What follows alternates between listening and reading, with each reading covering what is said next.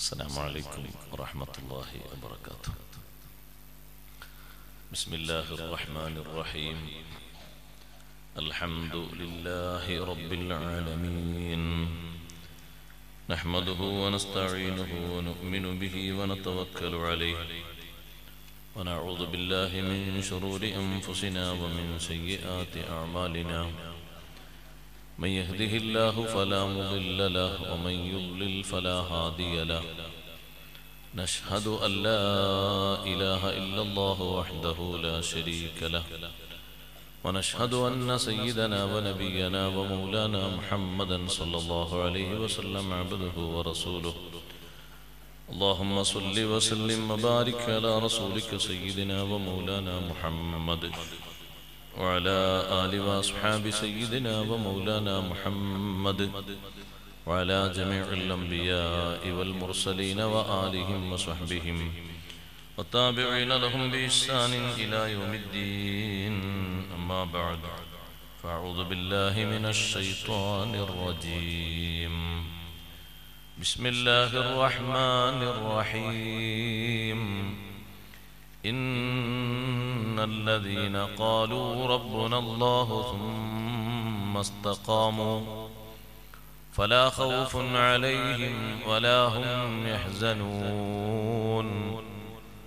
أولئك أصحاب الجنة خالدين فيها جزاء بما كانوا يعملون. صدق الله العلي العظيم. صدق وصدق وبلغ رسوله النبي الكريم، ونحن على ما قال ربنا من الشاهدين الشاكرين، والحمد لله رب العالمين. قال نبيكم صلى الله عليه وسلم: أدبني ربي فأحسن تأديبي. صدق شفيعنا رسول الله صلى الله عليه وسلم: يا سيدي جد لي فجودك منتظر للمرتجي لا سيما أهل الفقر. ما لي سوى مدحي وحبي من ذخر، فهما الذخيرة لي ونعم المدخر.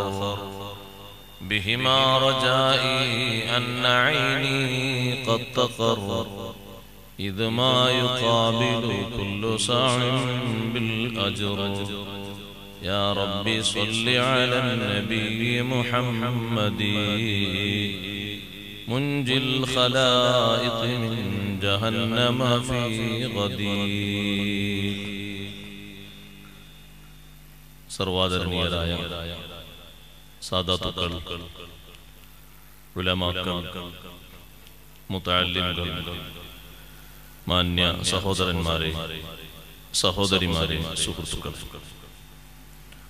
അല്ലാഹുവിൻ്റെ അതിമഹത്തായ അനുഗ്രഹത്താൽ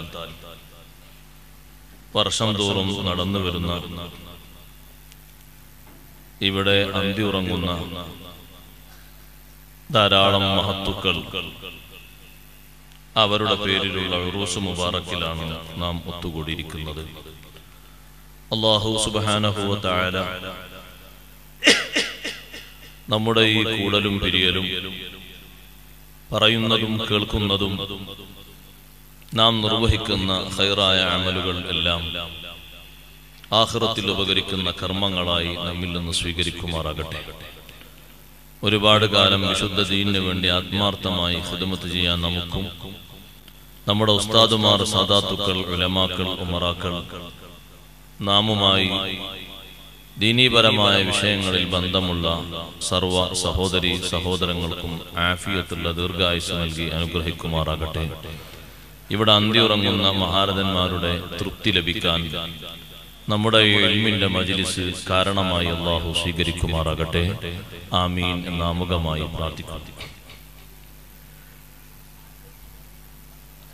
കാസർഗോഡും കർണാടകത്തും ഒരുപാട് ഉറൂസ് മുബാറക്കിൽ ഞാൻ സംബന്ധിച്ചിട്ടുണ്ട്, ഇപ്പോഴും സംബന്ധിക്കാറുണ്ട്. എൻ്റെ ശബ്ദം ശ്രവിക്കുന്ന ഈ സദസ്സിന് പുറത്തുള്ള മക്കാമിന്റെയും റോഡിന്റെയും കച്ചവടക്കാരുടെയും മുന്നിലുള്ള സഹോദരങ്ങളോട് നമ്മുടെ സമയം നഷ്ടമാകാതിരിക്കാൻ, അലഞ്ഞു തിരിഞ്ഞ് നാടോടികളായി നടക്കാതിരിക്കാൻ, ഇവിടെ അന്തിയുറങ്ങുന്ന മഹാന്മാർക്ക് ഏറ്റവും വലിയ ഇഷ്ടം നിങ്ങൾ ഇവിടെ വന്ന് മധുര പലഹാരങ്ങൾ വാങ്ങലല്ല, ഇൽമിന്റെ മജ്ലിസിൽ സംബന്ധിക്കലാണ്. അവരിവിടെ ജീവിച്ചത് അള്ളാഹുവിന്റെ ദീനിന് വേണ്ടിയാണ്. ദീനിന്റെ ഏറ്റവും മുഖ്യമായ വിഷയം ഇൽമാണ്. ആ ഇൽമ് നമ്മുടെ സമൂഹത്തിന് ഇന്ന് വളരെ കുറവാണ്. ഒരു പരാതിയായി തന്നെ പറയുകയാണ്, അറിവില്ല. എന്തെങ്കിലും 4 ABCD തിരിഞ്ഞതുകൊണ്ട് അറിവാകൂല. അവനവന്റെ കർമ്മങ്ങൾ കുറ്റമറ്റ രീതിയിൽ ചെയ്യാനുള്ള അറിവ് വേണം. എത്ര പേർക്കുണ്ട്? നേർക്കുനേരെ ഫർളും സുന്നത്തും പാലിച്ച് കർമ്മങ്ങൾ ചെയ്യാനുള്ള അറിവ് എത്ര പേർക്കുണ്ട്? തുലോം കണക്കിന് കുറവാണ്.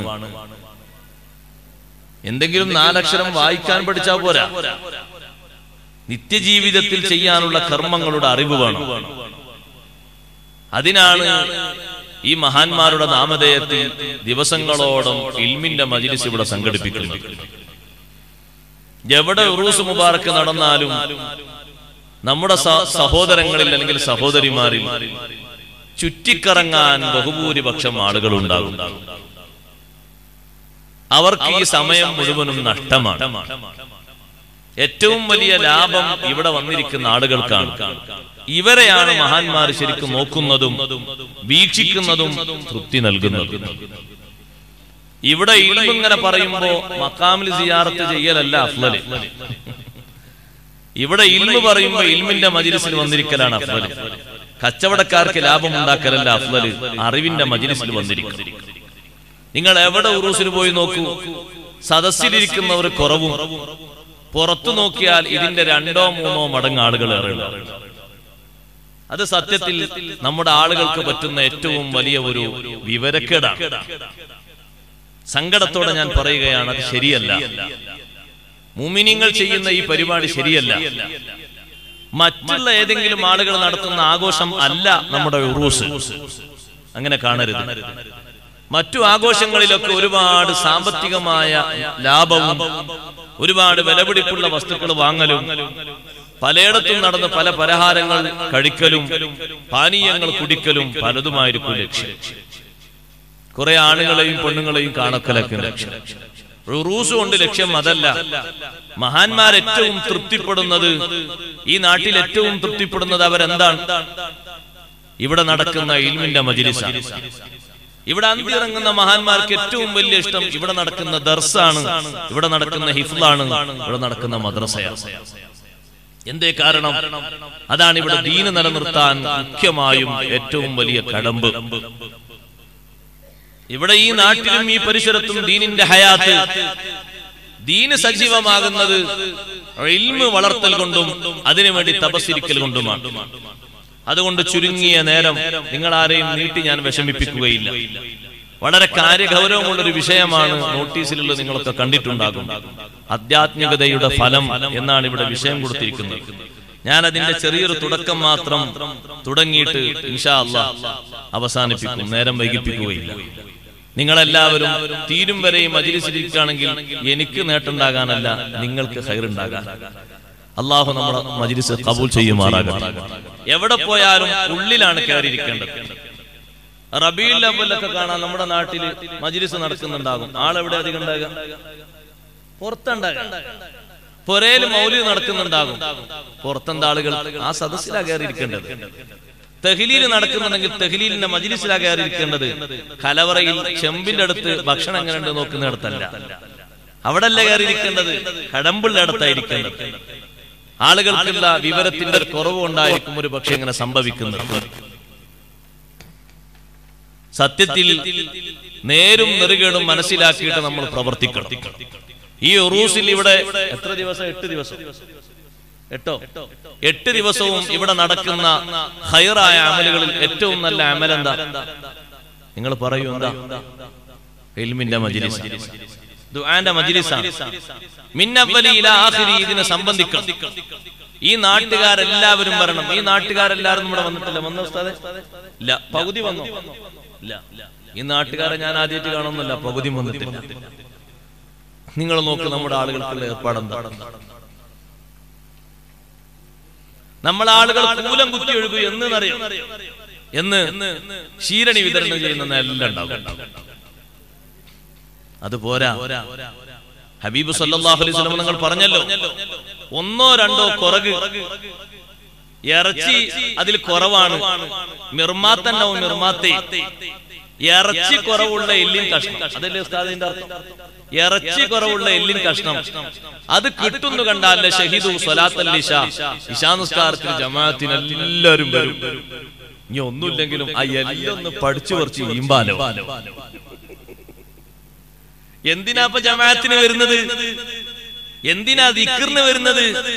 എന്തിനാ സ്വലാത്തിന് വരുന്നത്? ഉണ്ണാനല്ല, ഭക്ഷണം വാങ്ങാനല്ല, അന്നദാനത്തിന് വേണ്ടിയല്ല, ഖൈറായ അമലുമായി ബന്ധപ്പെടാനാണ്. അത് കാര്യമായി മനസ്സിലാക്കുക.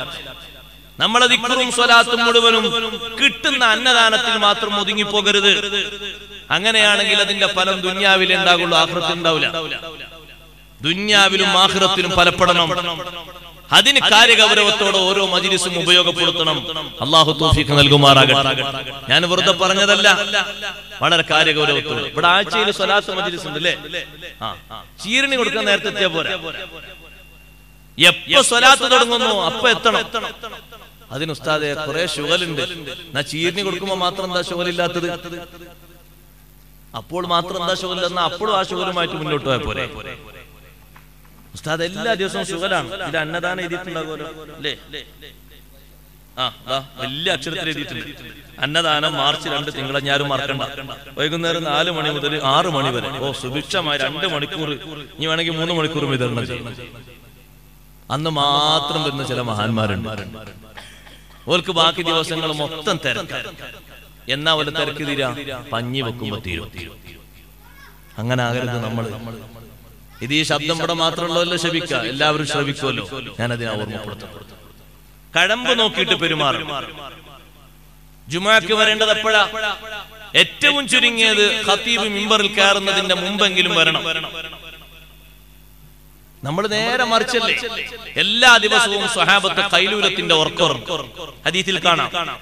എല്ലാ ദിവസവും സൂര്യൻ ഉദിച്ച് ഒരു ചാൺ ഉയർന്നു കഴിഞ്ഞാൽ ഉറക്കുന്ന ഉറക്കം. നമ്മുടെ നാട്ടിലും പണിയൊന്നും ഇല്ലാത്ത ആൾക്കാർക്ക് നല്ലതാണ്. ആ കുടുംബങ്ങൾക്ക് സ്വസ്ഥമായിട്ടുള്ള പണിയിട്ട് മുന്നോട്ട് പോകണം. അവിടെ ഇങ്ങനെ കിരിപിരി വിരിവിരി എന്ന് പറഞ്ഞിരിക്കണ്ടല്ലോ.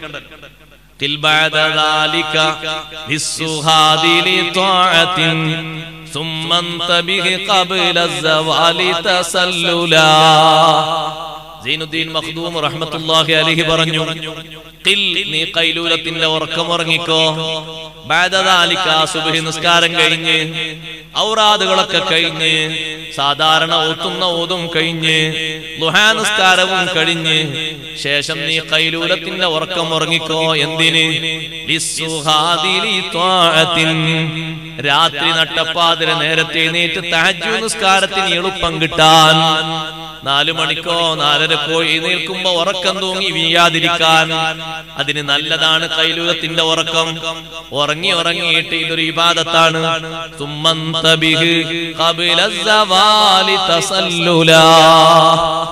ശൈത്താൻ ഉറങ്ങാത്തൊരുറക്കാണ് ഇത് ഖൈലൂലത്ത്. ശൈത്താൻ ഉറങ്ങൂല. യാ ബനി ആദം ഖീലു ഫഇന്ന ശയാതീന ലാ യഖീലൂൻ. മനുഷ്യരെ നിങ്ങൾ ഖൈലൂലത്തിന്റെ ഉറക്കറങ്ങണം. പിശാചുക്കൾ അത് ഉറങ്ങൂല. എന്നിട്ട് സവാലിന്റെ മുമ്പ് സൂര്യൻ മധ്യരേഖയിൽ നിന്ന് തെറ്റുന്നതിന്റെ ളുഹറിന്റെ മുമ്പ് നല്ല ആവേശത്തോടെ എഴുന്നേൽക്കണം, ഉണരണം. എന്നിട്ട് ളുഹറിന്റെ ജമാഅത്തിനും മറ്റൊക്കെ വരണം. ഒരാള് സൂഫിയാകാൻ, സൂഫിയുടെ മേഖലയിലേക്ക് പ്രവേശിക്കാൻ, അതിന്റെ ആദാബുകളൊക്കെ പാലിക്കുന്നതിന്റെ മുമ്പ് ജീവിതം തർത്തീബാക്കാൻ. തർത്തീബായ സൂഫി എന്ന് പറയരുത്, ആയിട്ടില്ല. നിങ്ങൾ വേഗം പേരെടുക്കരുത്, ആയിട്ടില്ല. തർത്തീബായതിനു ശേഷം 9 വസീയത്തുകൾ നിർവഹിച്ച ശേഷം അയാൾ പ്രവേശിക്കണം. അപ്പൊ അത് പ്രവേശിച്ചു എന്ന് പറയാം. അപ്പോഴും സൂഫി എന്ന് പറയാനായിട്ടില്ല. മൻ റാമ അയ്യസിലുക ത്വരീഖൽ ഔലിയാ ഫല്ലഹഫലൻ ഹാദിൽ വസായാ ആമിലാ. 9 വസിയത്തുകൾ അതിന്റെ മുഖദ്ദിമയാണ്, ആരംഭമാണ്, സ്റ്റാർട്ടിംഗ് ആണ്.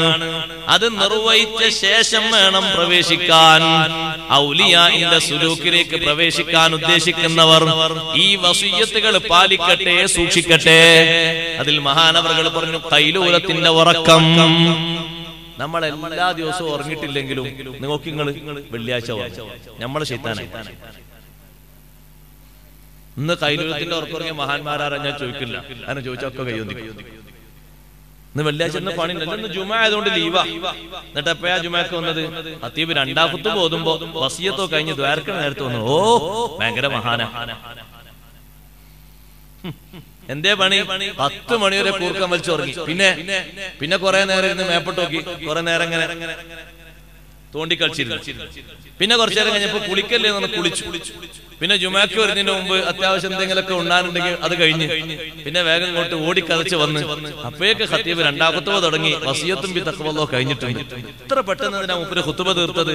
ഞാൻ വരാനൊന്ന് കാത്തിരുന്നൂടെ? മലക്കുകളൊക്കെ ഈ വാതിലുകളിലൊക്കെ മലക്കുകളുണ്ട്.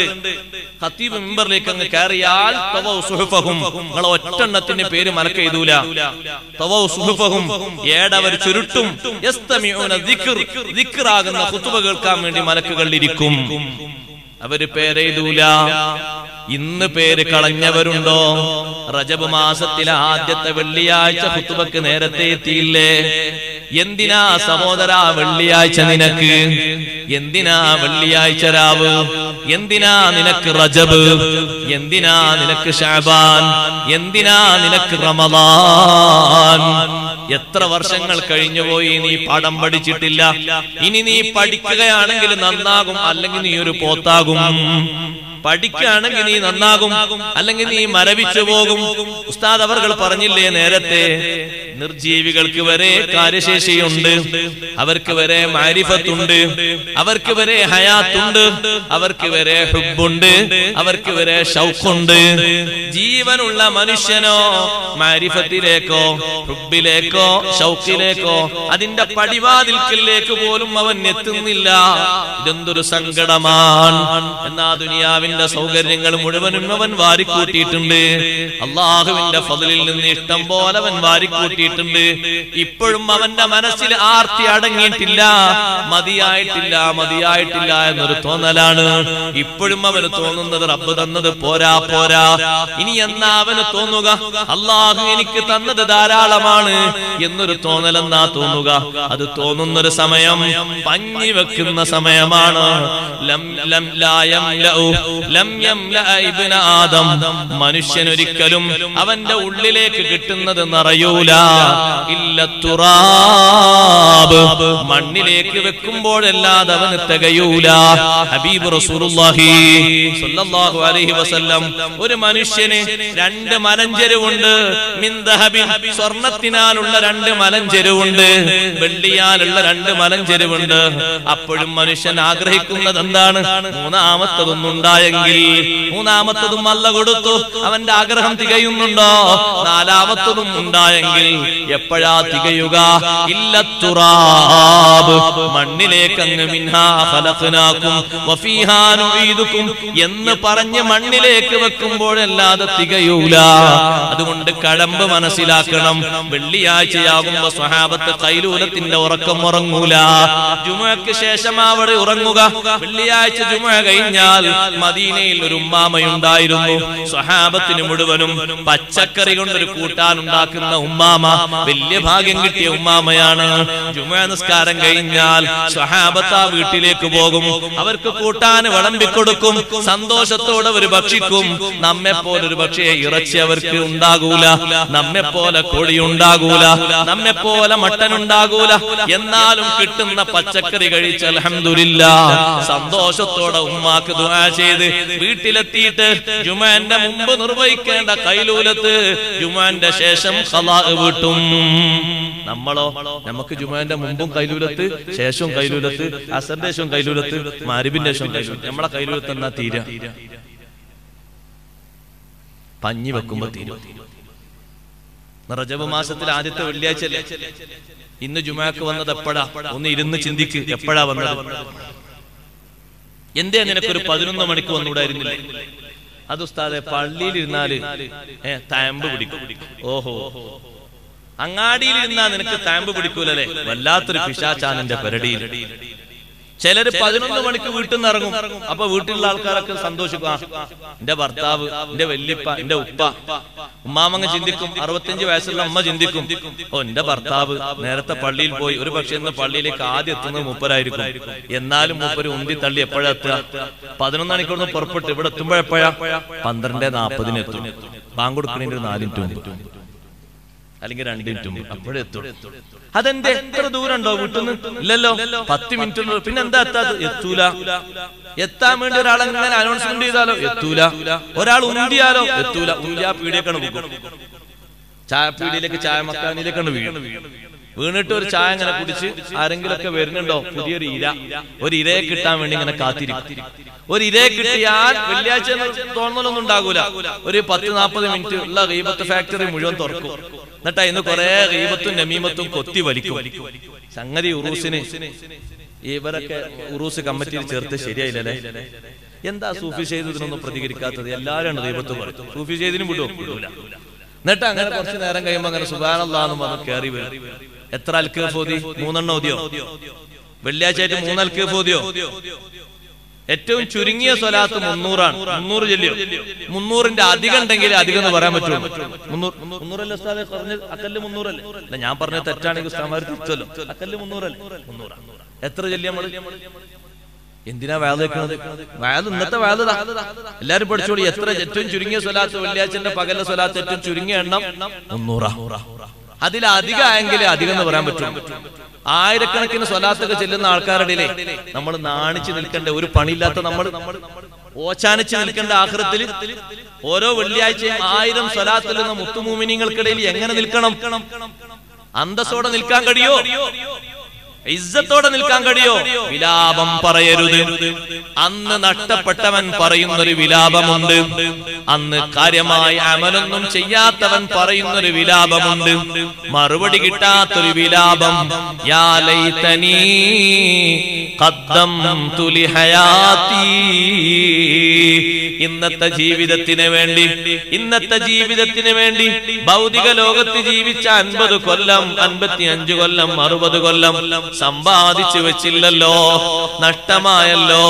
എത്ര വെള്ളിയാഴ്ച വന്നു, എത്ര വാള് കേട്ടു, ഒരൽക്കഫ് പോലും തികച്ചു ഓതാൻ ഒരു 20 മിനിറ്റ്, ഒരു 15 മിനിറ്റ് നീക്കി വെച്ചില്ലല്ലോ. ഞാൻ എന്തൊരു ഹതഭാഗ്യനാണ്. ഓരോരുത്തരും സ്വന്തത്തോട് ചോദിക്ക, മറ്റൊരാളോട് ചോദിക്കണ്ട. സ്വന്തത്തോട് ചോദിക്ക. ഞാൻ എന്നോടാ ചോദിക്കേണ്ടത്. സഹോദരങ്ങളെ, 3 അൽക്കഹഫ് അത് ഓതുന്ന ആലിമീങ്ങളുണ്ട്. അല്ലാഹു ഒരു കാഫിയത്തുള്ള ദീർഘായുസ്സ് കൊടുക്കട്ടെ. ഇന്നും കേരളത്തിൽ ജീവിക്കുന്ന വലിയൊരു ആലിമ്, ആ ആലിമിന്റെ അടുത്തേക്ക് മുത്താലിമീങ്ങൾ വന്നു പരിപാടിക്ക് ക്ഷണിക്കാൻ. വെള്ളിയാഴ്ച എപ്പോഴാ വന്നത്?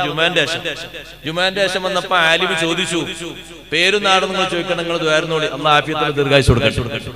ചോദിച്ചു, ഒന്ന് 3 അൽക്കഹഫ് ഓതിയോ? ആരോട്? മുത്താലിമീങ്ങളോട്. അവര് പറഞ്ഞു, 1 ഓതിയുള്ളൂ, നിങ്ങൾ പോയിക്കോളി, നിങ്ങളെ കൂടെ പരിപാടിക്ക് വരാൻ ഞാനില്ല, നിങ്ങൾ പോയിക്കോളി. പോയില്ല. അവിടെ പോയി പറഞ്ഞാൽ 3 അൽക്കഹഫ് ഓതി ആൾ കൊണ്ടുവരാത്തോണ്ട് ഞാൻ വന്നില്ല എന്ന് പറഞ്ഞോളി, വരൂല. ആ ആലിമ് രാവിലെ 11, 8, 9 മണിയാകുമ്പോഴേക്ക് പള്ളിയിലെത്തി. 9 മണിയാകുമ്പോ പള്ളിയിൽ വന്ന് 8 റക്അത്ത് ദുഹാ നിസ്കരിച്ച്, നമുക്ക് ജോലി ഉണ്ടെന്ന്, ഇന്ന് ജോലിക്ക് പോകാത്ത എത്ര എണ്ണുണ്ട് ഈ മജ്ലിസിൽ? ഇക്കടക്കുന്ന മഹാന്മാരോട് ഹുബ്ബുണ്ടോ? സ്നേഹമുണ്ടോ അവരോട്? അടുത്ത വെള്ളിയാഴ്ച മുതൽ 1 മണിക്കൂർ മുമ്പെങ്കിലും പള്ളിയിൽ വാ. പള്ളിയിലിരിക്കുന്ന മുത്താലിമീങ്ങൾ എത്ര നേരത്തെ പള്ളിയിൽ ഇറങ്ങി? അവര് ആ രാവിലെ ദർശനമൊന്നും ഇല്ലാത്തൊരു ലീവ് കിട്ടിയപ്പോ ഒന്ന് അലക്കി കുളിച്ച് റെഡിയാക്കി, ഒരു തുണിപ്പായെങ്കിലും ഒന്ന് ഇസ്തിരിട്ട് അപ്പോഴേക്ക് ഭക്ഷണം കഴിച്ച് വരുമ്പോഴേക്ക് ഓർക്ക് നേരെ 10 മണിയായി. എന്നാ ഉസ്താദ്, എല്ലാരും ഇറങ്ങിക്കോളി മക്കളെ, എല്ലാരും ഇറങ്ങി സലാത്തല്ലി. അവരൊക്കെ പള്ളിയിൽ ഇരിക്കുമ്പോ നമ്മൾ പിന്നെയും വണ്ടിയും കന്നും ഒക്കെ ഉണ്ടായിട്ട് നേരം വൈകി വരുമ്പോ മനുഷ്യനൊരു മനുഷ്യക്കുത്ത്, ശരീരത്തിന്, നഫ്സിന് ഒരു ചെറിയ വേദന ഉണ്ടാകണ്ടേ? ഒരു ചെറിയ വിഷമം ഉണ്ടാകണ്ടേ? ഞാൻ എന്റെ നാട്ടിലെ ജുമാഅത്ത് പള്ളിയിൽ ജുമാക്ക് വരുന്ന നേരാത് ഞാനൊരു ഖത്തീബ എന്നും നേരം വൈകി വരാൻ? ഖത്തീബിന് ഓക്കെ, തഹിയ്യത്ത് നിസ്കാരം പോലും പറ്റൂല, കറാഹത്താണ്. ഖത്തീബ് ഓൾറെഡി മാഷർ വിളിക്കുമ്പോൾ ആ പള്ളിയിലേക്ക് വരും. മാഷർ അങ്ങോട്ട് വിളിക്കുമ്പോൾ ഖത്തീബ് അങ്ങനെ ഖത്തീബ് ഉസ്താദ് അങ്ങനെയാണ് വന്ന് കുത്തുകൊണ്ടു. നേരത്തെ വന്ന അവിടെ നിങ്ങളൊക്കെ ചോദിക്കും, എന്താ ഉസ്താദ് നമ്മളോടൊക്കെ വയലറും എന്താ 10 മണിക്ക് നിൽക്കാത്ത? മൂപ്പർക്ക് കറാഹത്ത, ഖത്തീബിന് കറാഹത്ത. ഞാൻ കുത്തു പോകുന്ന സ്ഥലത്ത് ഞാൻ പറഞ്ഞു, നിങ്ങൾ എന്നെ കുത്തുബെന്ന് ഒഴിവാക്കി തന്നാൽ എനിക്കൊരു മണിക്കൂർ മുമ്പെങ്കിലും പള്ളിക്ക് പോയത്. എന്നാ പിന്നെ ഇവിടെ ഇങ്ങനെ നിങ്ങൾ കാത്തിരിക്കണം, നിങ്ങളാണെങ്കിൽ നേരത്തെ വരൂല, എന്തൊരു സുഖ. ആണെങ്കിൽ നിങ്ങൾ ഖത്തീബിനെ വെച്ചോളി, കൂലിയാണെങ്കിൽ ഉണ്ടെങ്കിലൊക്കെ പിരിച്ചേരാം. അല്ല എന്താ പതി ലാഭമുള്ള? ബാങ്കോ കൊടുത്തു കഴിഞ്ഞ് വന്ന ആൾക്കാരെ മുന്നിൽ പിന്നെ ഇങ്ങനെ വേദന എന്നിട്ട് വല്ല ലാഭമുണ്ട്? അതുകൊണ്ട് കാര്യഗൗരവത്തോടെ ചിന്തിക്കണം. ഇന്നല്ലെങ്കിൽ നാളെ ദുനിയാവ് തീരും. അവിടെ എത്തിയിട്ട് യാ ലൈതനി ഖദ്ദംതു ലി ഹയാത്തി എന്ന് പറയരുത്. ഖുർആൻ പറയുന്നൊരു വർത്തമാനമാണത്. ഒന്നും നേർക്ക് നേരെ ചെയ്യാൻ മടിയോ മറ്റോ കാരണം കൊണ്ട് മുന്നോട്ട് നിൽക്കാത്ത മനുഷ്യൻ വിളിച്ചു പറയും, ഞാനും നിങ്ങളും അത് പറയരുത്. യാ ലൈതനി ഖദ്ദംതു ലി ഹയാത്തി. അല്ലാഹ്, എന്റെ നാട്ടിൽ ജീവിച്ചൊരു പാവപ്പെട്ട മനുഷ്യനാണ് നിൽക്കുന്നത്. എല്ലാ ഉറൂസിനും മൂപ്പര് നേരത്തെ വരും, ഞാനും വരലും. മൂപ്പര് പള്ളിയേക്ക് വരും. ഒരൊറ്റ ദിവസം പോലും മൂപ്പരെ പള്ളിക്ക് ഓവർടേക്ക് ചെയ്യാൻ എനിക്ക് കഴിഞ്ഞിട്ടില്ലല്ലോ. ഞാൻ എന്തൊരു ഹതഭാഗ്യനാണ്. ഒരൊറ്റ ദിവസം പോലും മൂപ്പരെത്തുന്നതിന് മുമ്പ് എനിക്കൊന്നും എത്താൻ കഴിഞ്ഞിട്ടില്ലല്ലോ. ഞാൻ എന്തിനാ നാട്ടിൽ ജീവിച്ചത്? യാ ലൈതനി ഖദ്ദംതു ലി ഹയാത്തി. മഹാന്മാരുടെ പാവപ്പെട്ട സാധുക്കളുടെ അമല് കണ്ടിട്ട് നമ്മൾ അവിടെ വെച്ച് വിളിച്ചു പറയരുത്. നമ്മൾ അവിടെ സന്തോഷിക്കണം. ഉള്ള കുറച്ച് അമലുകൾ കൊണ്ട് സന്തോഷിക്കണം. അള്ളാഹ് ഭാഗ്യം തരട്ടെ, അള്ളാഹ് തൗഫീഖ് തരട്ടെ. ഇനിയുള്ള ദിവസങ്ങൾ നമ്മൾ ഉപയോഗപ്പെടുത്തണം. നമ്മൾ നല്ല മാസത്തിലുള്ളത്, റജബ് മാസത്തിലുള്ളത്. ഒരൊറ്റ വെള്ളിയാഴ്ചയും വെറുതെയാക്കരുത്. വെള്ളിയാഴ്ച രാവ് വെറുതെയാക്കരുത്. വെള്ളിയാഴ്ച രാവൊക്കെ നമുക്ക് മുതലാകണം. കഴിഞ്ഞുപോയ വെള്ളിയാഴ്ചനെ പറ്റി, ഇന്നലത്തെ രാവിനെ പറ്റി ഇന്ന് ചിന്തിക്കുമ്പോ അൽഹംദുലില്ലാഹ് നമ്മുടെ മനസ്സിന്റെ ഉള്ളിലൂടെ ഹംദൊന്ന് ചെറിയ രൂപത്തിൽ, പടച്ചോനെ ഞാൻ നല്ല മഗ്‌രിബിന്റെ ഇശാന്റെ എന്നെ കൊണ്ട് കഴിയുന്ന കുറച്ചെങ്കിലും ഞാൻ സ്വലാത്തില്ലല്ലോ എന്ന് മനസ്സുകൊണ്ടൊന്ന് സന്തോഷിക്കാനുള്ള ഒരു ചെറിയ വകുപ്പെങ്കിലും. എന്തിന് നാലാളെ മുന്നിൽ പറയാനല്ല, നമുക്കൊന്ന് സന്തോഷിക്കാൻ. നമ്മുടെ ഖൽബ് നന്നാകാൻ, നമ്മുടെ ശരീരം നന്നാകാൻ, നമ്മുടെ സ്വഭാവം നന്നാകാൻ. ഇതിനാ സഹോദരങ്ങളെ ഈ പുറപ്പാടിലേക്കൊക്കെ തുനിയുന്നത്. ആത്മീയത, ആധ്യാത്മികത എന്ന് പറയുന്നത് വലിയൊരു വിഷയമാണ്. നമ്മളതിലേക്ക് പ്രവേശിക്കുന്നതിന്റെ മുമ്പ് ഞാനും നിങ്ങളും നിർവഹിക്കേണ്ട പ്രധാനപ്പെട്ട വിഷയങ്ങളുണ്ട്. നിത്യജീവിതത്തിൽ നിർവഹിച്ചു കൊണ്ടിരിക്കുന്ന അമലുകളില്ലേ, ആ അമലുകൾ കുറ്റമറ്റതാക്കാനുള്ള ശ്രമം വേണം. ആ അമല് പൂർത്തീകരിക്കാനുള്ള വിഷയം നമ്മളിൽ ഉണ്ടാകണം. അതുകൊണ്ട് സൈനുദ്ദീൻ മഖ്ദൂം റളിയല്ലാഹു അൻഹു പറഞ്ഞത്, ഇന്നത്തസവ്വുഫ കുല്ലഹു ലഹുവൽ അദബ് വമിനൽ അവാരിഫി ഫത്ലുബൻ തസവ്വുഫ് എന്ന് പറഞ്ഞാൽ ആത്മീയത, ആധ്യാത്മികത എന്ന് പറഞ്ഞാൽ കുല്ലഹു ലഹുവൽ അദബ്, അതിന്റെ മുഴുവൻ സത്തും അതിന്റെ മുഴുവൻ കടമ്പും അദബാണ്. ആ അദബ് നീ സ്വീകരിക്കണം. എല്ലാ കർമ്മങ്ങളിലും സ്വീകരിക്കേണ്ട അദബുണ്ട്. ഫർളിന്റെയും സുന്നത്തിന്റെയും പുറമെ അദബ് പറഞ്ഞവരുണ്ട്. ചില അദബുകളൊക്കെ വളരെ കൃത്യമായി പഠിപ്പിച്ചിട്ടുണ്ട്. നമ്മുടെ മനസ്സ് നന്നാകാൻ, നമ്മുടെ മനസ്സ് ആത്മീയമായി പുരോഗതി പ്രാപിക്കാൻ മഹാന്മാര് നമുക്ക് വെച്ചു തന്ന, നമുക്ക് നിർവഹിച്ചു തന്ന ഒരുപാട് മഹത്തുക്കൾ ആത്മീയമായ പുരോഗതി പ്രാപിക്കാൻ മുന്നോട്ട് വെച്ചു തന്ന കാര്യമാണ് പരിശുദ്ധ ഖുർആനിന്റെ ഓത്ത്. ഖുർആനോത്ത് നമ്മുടെ മനസ്സ് നന്നാകാൻ വലിയൊരു വിഷയമാണ്. ഖുർആൻ ഓതണം, ഖുർആൻ ഓതേണ്ടതുപോലെ ഓതണം. ഓത്ത് നന്നായി പഠിക്കണം. പഠിച്ച് ഓതുന്ന ആള് തന്നെ കൃത്യമായ അദബോടെ ഓതണം. അദബോടെ ഓതുന്ന ഓത്താണോ, അതുകൊണ്ട് ഖൽബ് നന്നായി കിട്ടും, സ്വഭാവം നന്നായി കിട്ടും. മറ്റുള്ളവർ മാതൃകയാക്കിയിട്ട് അത് പകർത്തിയിട്ട് അവരും നന്നാകാൻ അതൊരു സബബാകും. ഒരു അദബും വിടാതെ ഓതാൻ അറിയണം, ഒരദബും വിടാതെ കർമ്മങ്ങൾ ചെയ്യാൻ അറിയണം. എല്ലാ കാര്യങ്ങൾക്കും ഇല്ലേ സഹോദരങ്ങളെ അദബ്. അദബില്ലാത്തൊരു കാര്യം ഏതാണുള്ളത്? മലമൂത്ര വിസർജനം നിർവഹിക്കുന്ന ആളുകൾക്ക് അദബില്ലേ? ആ അദബ് പാലിക്കാൻ എത്ര പേർക്ക് കഴിയുന്നുണ്ട്? അതേ സമയത്ത് തന്നെ ഉളുവെടുക്കുന്ന ആൾക്ക് ആദാബുകളില്ലേ? ഉണ്ട്. വുളു എടുത്തു കഴിഞ്ഞാൽ ആദാബുകളില്ലേ? ആദാബുണ്ട്. പാലിക്കുന്നവർ എത്ര പേരുണ്ട്? വളരെ കുറവല്ലേ? നിങ്ങൾ നോക്ക്, ഒരു ജമാഅത്ത് കഴിഞ്ഞാൽ രണ്ടാമത്തെ ഒരു ജമാഅത്ത് കിട്ടും എന്ന് ഉറപ്പുള്ള ഒരു വ്യക്തിക്ക് വുളുവിന്റെ സർവ്വ സുന്നത്തും പാലിച്ചിട്ട് വുളു എടുത്താ പോരെ? എന്തിന് തിരക്ക് കൂട്ടിയിട്ട് ഹൗദില് ഉള്ള കയ്യും ഉള്ള മുഖവും ഇട്ട് കലക്കി വീശിയിട്ട് മണ്ടിപ്പോകണം?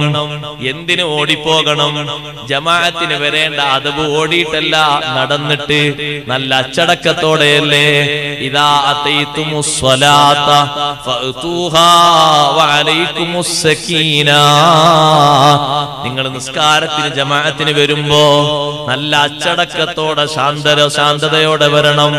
എന്നിട്ട് ഉസ്താദെ ഒക്കെ കിട്ടിയിട്ടില്ലെങ്കിലോ കിട്ടുന്നത് മതി. ഫമാ അദ്റക്തും ഫസല്ലു വമാ ഫാതകും ഫഅതിമ്മു. കിട്ടുന്നത് ഇമാമിന്റെ കൂടെ നിർവഹിക്കുക, ബാക്കിയുള്ളത് പിന്നീട് പൂരിപ്പിക്കുക. വിഷമം വേണ്ട. അതേ സമയത്ത് ജുമുഅ നിസ്കാരം കിട്ടൂലാന്ന് കണ്ടാ ഓടണം. ആ ഓട്ടം വുജൂബാണ്. ജമാഅത്തിന് വേണ്ടി ഓടേണ്ടതില്ല. നടന്ന് നടന്ന് സാവകാശം വന്നാൽ മതി. ഓടിക്കതച്ചൊക്കെ വന്ന അഥവാ നമ്മൾ നിൽക്കുന്ന സ്ഥലത്ത് ഫാനൊന്നും ഇട്ടിട്ടില്ലെങ്കിൽ പിന്നെ നല്ല ഭക്തിയിൽ വന്ന് തക്ബീർ കെട്ടിയ ആള് അടുത്ത നോട്ടം, അല്ലാ ഫാൻ ഇട്ടിട്ടില്ലല്ലോ. പിന്നെ ഇനി വരുന്ന ഒരാൾ ഫാൻ ഇടണമെങ്കിൽ എന്തെങ്കിലുമൊക്കെ ഒരു ഇഷാറത്ത് വേണ്ടേ? അതിനൊരാൾ അടുത്ത് വന്നപ്പോ ഇയാൾ ഒരു ഊട്ട് കൊടുത്തു. ചുട്ടിട്ട് വയ്യൊന്ന് ഫാൻ ഇടുന്ന അതിനർത്ഥം ഊതിയതോടുകൂടെ ഒക്കെ പോയി, നിസ്കാരം ഒക്കെ പോയി. അപ്പൊ ഉസ്താദ് അയാൾ നിസ്കരിച്ചത് ഒക്കെ പോയി. തുടങ്ങിയിട്ടുള്ളെങ്കിൽ ഒക്കെ പോയി. ഇനി വെറുതെ കയ്യെട്ടി നിൽക്കാൻ ഒന്നും കിട്ടൂല. കിട്ടും ഉസ്താദ്? ഒന്നും കിട്ടൂല. എന്ത് കിട്ടാനാ? എന്തിനാ ഊതിയത്? എന്ത് കരുതിയിട്ടാ ഊതിയത്? എന്ത് നിശ്ചയിച്ചിട്ടാ ഊതിയത്? അടുത്തിരിക്കുന്ന ആളോട് എടാ ഫുലാനെ ആ ഫാനൊന്നിട്, അതിനാ ഊതലോടുകൂടെ അയാൾ കഴിഞ്ഞില്ലേ? നമ്മളൊന്ന് ആലോചിച്ചു. മൂപ്പർ എന്തിനാ പോന്നത്? മേപ്പിട്ട് ഫാൻ ഇട്ട് ഭയങ്കര ചൂട്, ഓടി വന്നതാ ജമാഅത്ത് കിട്ടണേന്ന് കരുതിയിട്ട്. നടന്നു വന്നാ പോരെ? സമാധാനത്തോടെ വന്നാ പോരെ? ഹബീബ് റസൂലുള്ളാഹി സ്വല്ലല്ലാഹു അലൈഹി വസല്ലം നിസ്കാരം കഴിഞ്ഞ് സലാം വീട്ടിയപ്പോ സൊഫിലൊന്നല്ലാതെ മുറ്റത്തൊരാൾ, ഒരു സഹാബി, മുറ്റത്ത്, പള്ളിന്റെ മുറ്റത്ത്. അപ്പൊ തങ്ങൾ ചോദിച്ചു, എന്താ പള്ളിന്റെ മുറ്റത്തൊരാള്? നബിയെ ഒന്നുമല്ല, ഞാൻ ഇവിടെ എത്തിയപ്പോ, ഇവിടെ ഇപ്പൊ നിൽക്കുന്നിടത്ത് എത്തിയപ്പോ, പള്ളിയിലെത്തിയില്ല, നിൽക്കുന്നിടത്തെത്തിയപ്പോ എനിക്ക് തോന്നി ഉള്ളിലേക്ക് എത്തുമ്പോഴേക്ക് തങ്ങൾ റുക്കൂയിൽ പോകുമെന്ന് തോന്നിയിട്ട് ഇവിടെ അല്ലാഹു അക്ബർ ഇവിടെ നിന്ന് കെട്ടി ജമാഅത്തിനാണ് കൂടിയതാ. തങ്ങൾ പറഞ്ഞു, സാദക്കല്ലാഹു ഹിർസാ, സാദക്കല്ലാഹു ഹിർസാ ലാ തുഇദ്. ചെയ്തതോ ചെയ്തു, ഇനി ഇത് ആവർത്തിക്കരുത്. അള്ളാഹു നിങ്ങൾക്ക് താല്പര്യം അധികരിപ്പിച്ചു തരട്ടെ, സന്തോഷം തരട്ടെ, നിങ്ങളെ താല്പര്യത്തിന് അല്ലാഹു ഏറെ കൂലി തരട്ടെ. നിങ്ങൾ നടന്നു വന്നിട്ട് കിട്ടുന്നത് ഇമാമിന്റെ കൂടെ നിസ്കരിച്ചോളൂ, ബാക്കി പിന്നീട് പൂർത്തീകരിച്ചോളൂ. നിങ്ങൾ നോക്ക്, അതിന്റെ അദബല്ലേ? അങ്ങനൊക്കെ ആകുമ്പോ എല്ലാ അദബും പാലിച്ച് നമുക്ക് വുദു എടുത്ത് പോകാമല്ലോ. ജമാഅത്തൊക്കെ രണ്ടാമത് കിട്ടുന്ന കണ്ട എന്തിനാ വിഷമിക്കേണ്ട ആവശ്യം? ഒരു വിഷമിക്കേണ്ട ആവശ്യമല്ല. എത്ര അദബ് കുറഞ്ഞു പോകുന്നുണ്ട്. എല്ലാ സംഗതികളിലും അദബുണ്ട്. യാത്ര, അതിന് അദബുണ്ട്. ഭക്ഷണം കഴിക്കുന്നിടത്ത് അദബുണ്ട്. അതുപോലെ തന്നെ യാത്ര കഴിഞ്ഞ് തിരിച്ചു വരുന്നിടത്ത് അദബുണ്ട്. ഒരു സൽക്കാരത്തിന് ഒരാളെ ക്ഷണിച്ചു വരുത്തിയാൽ അതിന് അദബുണ്ട്. അതിഥിയെ സ്വീകരിക്കാൻ അദബുണ്ട്. അതുപോലെ തന്നെ യാത്രയപ്പിന് വേണ്ടി പോവുകയാണോ, അവിടെ അദബുണ്ട്. മയ്യത്തിനെ തജ്ഹീസ് ചെയ്യാൻ പോകാണോ, അതിന് അദബുണ്ട്. ഉറങ്ങാൻ പോകാണോ, അതിന് അദബുണ്ട്. ഉണർന്നു വരികയാണോ, അദബുണ്ട്. ഒരു സദസ്സിൽ വന്നിരിക്കുകയാണോ, അദബുണ്ട്. എല്ലാറ്റിനും അദബുണ്ട്. ഈ അദബ് പാലിച്ചുകൊണ്ട് നിർവഹിച്ചാൽ വലിയ ഗുണം കിട്ടും. നമ്മുടെ ഖൽബ് നന്നാകാനുള്ള ഒരു മരുന്നാണ് ഖുർആനോത്ത്. ആദ്യം നന്നായി പഠിക്കണം, പഠിച്ചോദണം. പഠിച്ചോദിയെങ്കിലേ നിസ്കാരം വരെ ശരിയാകുള്ളൂ. ഫാത്തിഹ സൂറത്ത് എല്ലാവരും പഠിക്കണം. അത് പഠിക്കല് ഫർള് ഐനാണ്. ഞാൻ പഠിച്ചു എന്നതുകൊണ്ട് ഞാനാണ് കുറ്റത്തിൽ നിന്ന് ഒഴിവാകുന്നത്. നിങ്ങൾ ഓരോരുത്തരും കുറ്റത്തിൽ നിന്ന് ഒഴിവാകണോ? ഓരോരുത്തരും പഠിക്കണം. കൃത്യമായിട്ട് ഓതാൻ പഠിക്കണം. 156 അക്ഷരങ്ങളിൽ ഒന്നും വിടാതെ ഓതാൻ അറിയണം. അതേ തെറ്റുകുറ്റങ്ങളില്ലാത്ത ഫാത്തിഹ വേണം. അങ്ങനെ ഓതിയെങ്കിലേ നിസ്കാരമായി ഗണിക്കപ്പെടുക. ഓതുകയുള്ളൂ. നിസ്കാരത്തിലെ ഫാത്തിഹ, നിസ്കാരത്തിലെ തഹിയ്യാത്ത്, നിസ്കാരത്തിലെ സ്വലാത്ത് നിർബന്ധമായി ചെയ്യേണ്ടത് വളരെ പരിഗണനയോടെ, അക്ഷരശുദ്ധിയോടെ, മഖ്റജ് പരിഗണിച്ചുകൊണ്ട് നിർവഹിക്കണം. ഒന്നും വിടാൻ പറ്റൂല. സാധാരണ ഓതുന്ന ഫാത്തിഹ കേൾക്കുമ്പോ സങ്കടം തോന്നും. ഞാൻ എന്റെ മുഅ്മിനീങ്ങളോട് പറയട്ടെ, അങ്ങനെ നിസ്കരിച്ചിട്ട് വെറുതെ അമല് ബാത്തിലാക്കരുത്. നിസ്കരിക്കുന്ന നിസ്കാരം അല്ലാഹ് കബൂലാക്കണ്ടേ? നിങ്ങൾ നോക്കി എത്ര പേരാണ് അങ്ങനെ ഓതി നിസ്കരിക്കുന്നത്. ബിസ്മില്ലാഹിർ റഹ്മാനിർ റഹീം അൽഹംദുലില്ലാഹി റബ്ബിൽ ആലമീൻ റഹ്മാനിർ റഹീം മാലികി യൗമിദ്ദീൻ ഇയ്യാക നസ്തഈൻ വഇഹ്ദിനൽ മുസ്തഖീം സിറാത്തൽ മുഅ്മിനീൻ. അങ്ങനെ ഫാത്തിഹ ഓതിയിട്ട് നമ്മൾ മാലികി യൗമിദ്ദീൻ ഓതിയപ്പോത്തിന് 32 റക്അത്ത് മുട്ടിച്ച് സലാം വിട്ടു. നമ്മൾ ഒന്നാമത്തെ റക്അത്തിൽ വജ്ജത്ത് ഓതിയിട്ട് മാലികി യൗമിദ്ദീൻ എത്തിയിട്ടേ ഉള്ളൂ. അപ്പോഴേ കടുത്തിരിക്കുന്ന സുഹൃത്ത് 2 റക്അത്തും കഴിഞ്ഞ് സലാം വിട്ടി. എന്താ മുപ്പര ഓത്ത്? ഈ ഓത്ത ബിസ്മില്ലാഹിർ റഹ്മാനിർ റഹീം അൽഹംദുലില്ലാഹി റബ്ബിൽ ആലമീൻ റഹ്മാനിർ റഹീം മാലികി യൗമിദ്ദീൻ ഇയ്യാക നഅബ്ദു വഇയ്യാക നസ്തഈൻ സിറാത്തൽ മുസ്തഖീം സിറാത്തൽ ലദീന അൻഅംത അലൈഹിം ഗൈറിൽ മഗ്ദൂബി അലൈഹിം വലദ്ദാലിൻ. അയാളെ കാഴ്ചപ്പാടിൽ ഞാൻ ഫാത്തിഹ ഓതി നിസ്കരിച്ചു എന്നല്ലേ. എന്ത് കിട്ടാനാ സുഹൃത്തെ? ഒന്നും കിട്ടൂല. മേലിൽ നോക്കിയാൽ, മേൽവിലാസത്തിൽ നോക്കിയാൽ, നാളെ ആഖിറത്തിലെത്തിയിട്ട് കിതാബ് മറിച്ചു നോക്കുമ്പോ ബ്ലാങ്ക് ആയി കാണും. അമലൊന്നും കാണൂല. അമലൊന്നും കാണൂല. മറ്റുള്ളവർക്ക് സപ്ലൈ ചെയ്ത അമലും കാണൂല. കുറ്റമറ്റതല്ലാത്ത രീതിയിൽ ചെയ്ത, കുറ്റങ്ങളോടുകൂടെ ചെയ്ത അമലും കാണൂല. പടച്ചോനെ, ഞാൻ നിസ്കരിച്ചിട്ടുണ്ടല്ലോ, എന്താ അവിടെ കാണാത്തത്? നിന്റെ നിസ്കാരം ശരിയായിട്ടില്ല. ഞാൻ ഓതിയിട്ടുണ്ടല്ല അല്ലാഹ്, എന്റെ ഓത്തെന്താ കാണാത്തത്? നിന്റെ ഓത്തായിട്ടില്ല. ഞാൻ അല്ലാഹ് ഹജ്ജ് ചെയ്തിട്ടുണ്ടല്ലോ, എന്താ കാണാത്തത്? ഹജ്ജായിട്ടില്ല. ഞാൻ ഒരുപാട് കർമ്മങ്ങൾ ചെയ്തിട്ടുണ്ടല്ലോ, എന്താ കാണാത്തത്? അതൊന്നും നിഷ്ഫലമായി പോയി. അല്ലാഹുവിന്റെ വാക്കല്ലേ, വലാ തുബ്തിലു അമാലകും. ചെയ്യുന്ന കർമ്മങ്ങൾ ബാത്തിലാക്കരുത്. വലാ തുബ്തിലു അമാലകും. ചെയ്യുന്ന അമൽ ബാത്തിലാക്കരുത്. കുറ്റമറ്റ രീതിയിൽ ചെയ്യണം. ഫാത്തിഹ ഓതുമ്പോ ഓത്ത് ശരിയാകണം. ഒന്നുകിൽ നിർത്തിയിട്ട് ഓതണം, അല്ലെങ്കിൽ കൂട്ടിയിട്ട് ഓതണം. കൂട്ടിക്കുഴമ്പിച്ച് ഓതരുത്. എത്ര പ്രായമുള്ള ആളാണെങ്കിലും പറയട്ടെ, ഉസ്താദുമാരെ ഉപയോഗപ്പെടുത്തിയിട്ട് അവരെ മുന്നിൽ തപസ്സിരുന്നിട്ട് ഫാത്തിഹ പഠിക്കാത്തവനാണോ? ഉസ്താദെ, ഞങ്ങളെ കാലത്ത് മദ്രസല്ലായിരുന്നു, അന്ന് ഓത്തുപള്ളിയായിരുന്നു. അല്ലാഹ് സ്വീകരിക്കൂല കേട്ടോ. ചോദിച്ച് പഠിച്ചോളൂ, കേട്ട് പഠിച്ചോളൂ, തിരുത്തിക്കോളൂ. നിങ്ങൾ തിരുത്തിയിട്ട് ഒരു കൊല്ലം നല്ല നിലക്ക് അമൽ ചെയ്യാൻ കഴിഞ്ഞാൽ ബാക്കിയുള്ളത് നിങ്ങൾ കുറെ പരിഹരിച്ചെടുത്താൽ അല്ലാഹു അങ്ങ് മാപ്പ് തന്നാൽ രക്ഷപ്പെട്ടു പോകും. ഇങ്ങനൊക്കെ മദീന നിനക്ക് ചിന്തിച്ചു പോകാണോ? കാര്യല്ല. ഓത്ത് ശരിയായി മുസൽസലായ മുത്തസിലായ സനദുള്ള ഒരു കാര്യം നമ്മൾ ഓത്ത് കേട്ടിട്ട് ഓത്ത് ശരിയാണ് എന്ന് ഉറപ്പിച്ചു പറയണം. അല്ലാതെ എങ്ങനെ സ്വീകരിക്കാനാ ഓത്ത് ശരിയാണ്? എന്റെ ഓത്ത് ശരിയാണ് എനിക്ക് ഖിറാഅത്ത് പഠിപ്പിച്ച, എനിക്ക് ഖിറാഅത്തിൽ എനിക്ക് സർട്ടിഫിക്കറ്റ് തന്ന ഉസ്താദ് എന്റെ ഓത്ത് കേട്ടിട്ട് ആ ഉസ്താദ് സപ്പോർട്ട് ചെയ്തു. എന്റെ ഫാത്തിഹ കേട്ടു, എന്റെ സൂറത്തുകൾ കേട്ടു, ചില ഭാഗങ്ങളൊക്കെ പ്രത്യേകം മോദിച്ചു കേട്ടു, ബാക്കിയുള്ള ഭാഗങ്ങളൊക്കെ ഇമാമത്ത് നിർത്തിയിട്ടും അല്ലാതെയും മോദി കേട്ടു. ശരിയാണെന്ന് സ്ഥിരീകരിച്ചു. അൽഹംദുലില്ലാഹ്, സന്തോഷം. നമുക്കൊക്കെ അതിന് അവസരങ്ങളുണ്ട്, ഉപയോഗപ്പെടുത്തണം. അതിനൊക്കെയാണ് ഇവിടെ ഉസ്താദുമാർ, അതിനൊക്കെ ഇവിടുത്തെ ഉസ്താദുമാർ. ഇവിടെ ഇഫ്ദിന്റെ ഉസ്താദ് നമുക്ക് ഒത്തു പിടിച്ചു. ഈ ഉസ്താദിനെ എന്തിനാ നമ്മളോട് ഉപയോഗപ്പെടുത്തേണ്ടത്? ഈ ഉസ്താദ് ഓതുന്ന ഓത്തുങ്ങൾ കേട്ടിട്ടില്ലേ? നിങ്ങൾ ഓതുന്ന ഫാത്തിഹ നിങ്ങൾക്ക് ഓർമ്മല്ലേ? തെറ്റുകളുണ്ടെങ്കിൽ തിരുത്തണ്ടേ? ആരും അറിയണ്ട. റൂമിലേക്ക് പോയിട്ട് വാതിലും കുറ്റിയുടെ ഉസ്താദെ എന്റെ ഫാത്തിഹ നോക്കണം. ആരും അറിയണ്ട, എന്റെ ഫാത്തിഹ ഉസ്താദ് കേൾക്കണം. നിങ്ങൾ ഓതിക്കോളൂ, ഞാൻ കേൾക്കാം. തിരുത്തേണ്ടതുണ്ട്, തിരുത്തി തന്നു. 3-4 സ്ഥലങ്ങൾ തിരുത്തേണ്ടതുണ്ടായിരുന്നു, ഓതി തന്നു, നമ്മൾ തിരുത്തി. എത്ര വലിയ രക്ഷയാണ് ഉസ്താദെ. അത് വലിയ മടിയുള്ള കാര്യമാണ്. കാരണം എനിക്കൊരു 10-55 വയസ്സായ ഉസ്താദെ, ഞാൻ ഇനി ഓതിയിട്ട് എവിടെ എത്താനാണ്? ചിലരങ്ങനെ ചിന്തിക്കുന്നത്, ഞാൻ ഓതിയിട്ട് എവിടെ എത്താനാണ്? എല്ലാ കാലം നന്നാക്കി ഓതിക്കൂടെ? തെറ്റ് തിരുത്തി ഓതിക്കൂടെ? ഉസ്താദിനെ ഉപയോഗിച്ച് നിങ്ങൾക്കൊക്കെ ഒരു ഹിസ്ബ് ക്ലാസ് ഇവിടെ വെച്ചൂടെ? പിന്നെന്താ ഉസ്താദിനെ കൊണ്ട്? ഇവിടെ ഹിഫ്ള് മാത്രം മതി. ഉസ്താദ് കുറച്ചേറെ ശമ്പളം കൂടി കൊടുത്താൽ അതിനെന്താ കുഴപ്പം? ഒരു ഹിസ്ബ് ക്ലാസ് വെച്ചാൽ. ഇപ്പൊ ഞാൻ ദർസ് നടത്തിയെടുത്തുന്ന ഞാൻ ഒരു ഹത്തുമോത്തുന്ന വീട്ടില് ഹത്തുമോത്തുണ്ട്. ഇവിടെ ഹത്തുമോത്തുണ്ടോ എനിക്കല്ല, മരിച്ച വീട്ടിൽ ഹത്തുമോത്തുണ്ടാ? ഹത്തുമോത്തൊക്കെ ജോറായി നടക്കും. ഹത്ത് അവിടേക്ക് എത്തിയെങ്കിലല്ലേ? ഹത്ത് അവിടേക്ക് എത്തണമെങ്കിൽ ഹത്താകണ്ടേ? കുറ്റമറ്റ രീതിയിൽ ഹത്താകണ്ടേ അവിടെ എത്തണമെങ്കിൽ? അല്ലാതെ എത്തുമോ? അല്ല നിങ്ങൾ പറയാം അങ്ങനെ എത്തുന്നു ഉസ്താദ് എന്നാലും കിതാബിലുണ്ടെന്ന് എനിക്കത് പ്രസംഗിക്കാൻ. നമ്മൾ ആലോചിച്ച് നോക്ക്, നമ്മൾ ചിന്തിക്കേണ്ടതാ. ഞാൻ വെറുതെ തമാശക്ക് പറയല്ല, ചരിത്രം നീട്ടി പറയാൻ ഒരുപാടുണ്ട്. അത് നിങ്ങൾ അങ്ങനെ കേട്ടുകൊണ്ടെന്താ കാര്യം? എന്തെങ്കിലും കാര്യം തിരിയണ്ടേ? ഇത് ഞാൻ നിങ്ങളോട് പറയുന്നത് ഈ വിഷയം ആരും പറഞ്ഞു തന്നിട്ടില്ല. നാളെ റബ്ബിന്റെ കോർട്ടിൽ നിങ്ങൾ പറയരുത്, എന്റെ ശബ്ദം കേൾക്കുന്ന ഒരാളും പറയരുത്. പഠിച്ചോളണം, തിരിച്ചോളണം.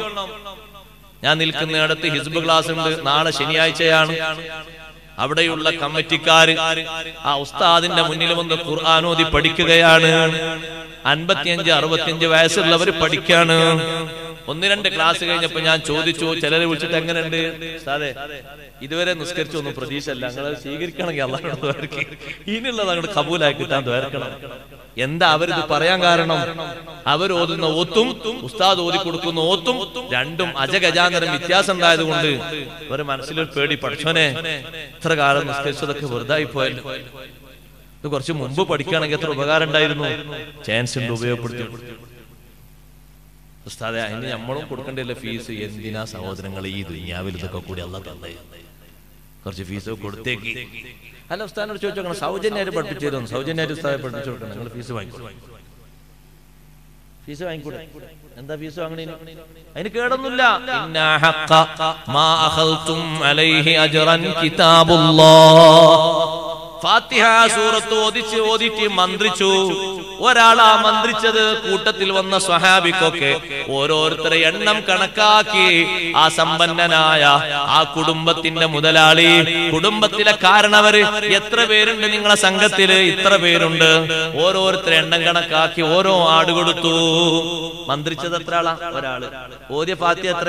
ഒരു ഫാത്തിഹ. കൊടുത്ത കൂലിയോ? എല്ലാവർക്കും ഓരോ ആട്. അല്ലാഹ്.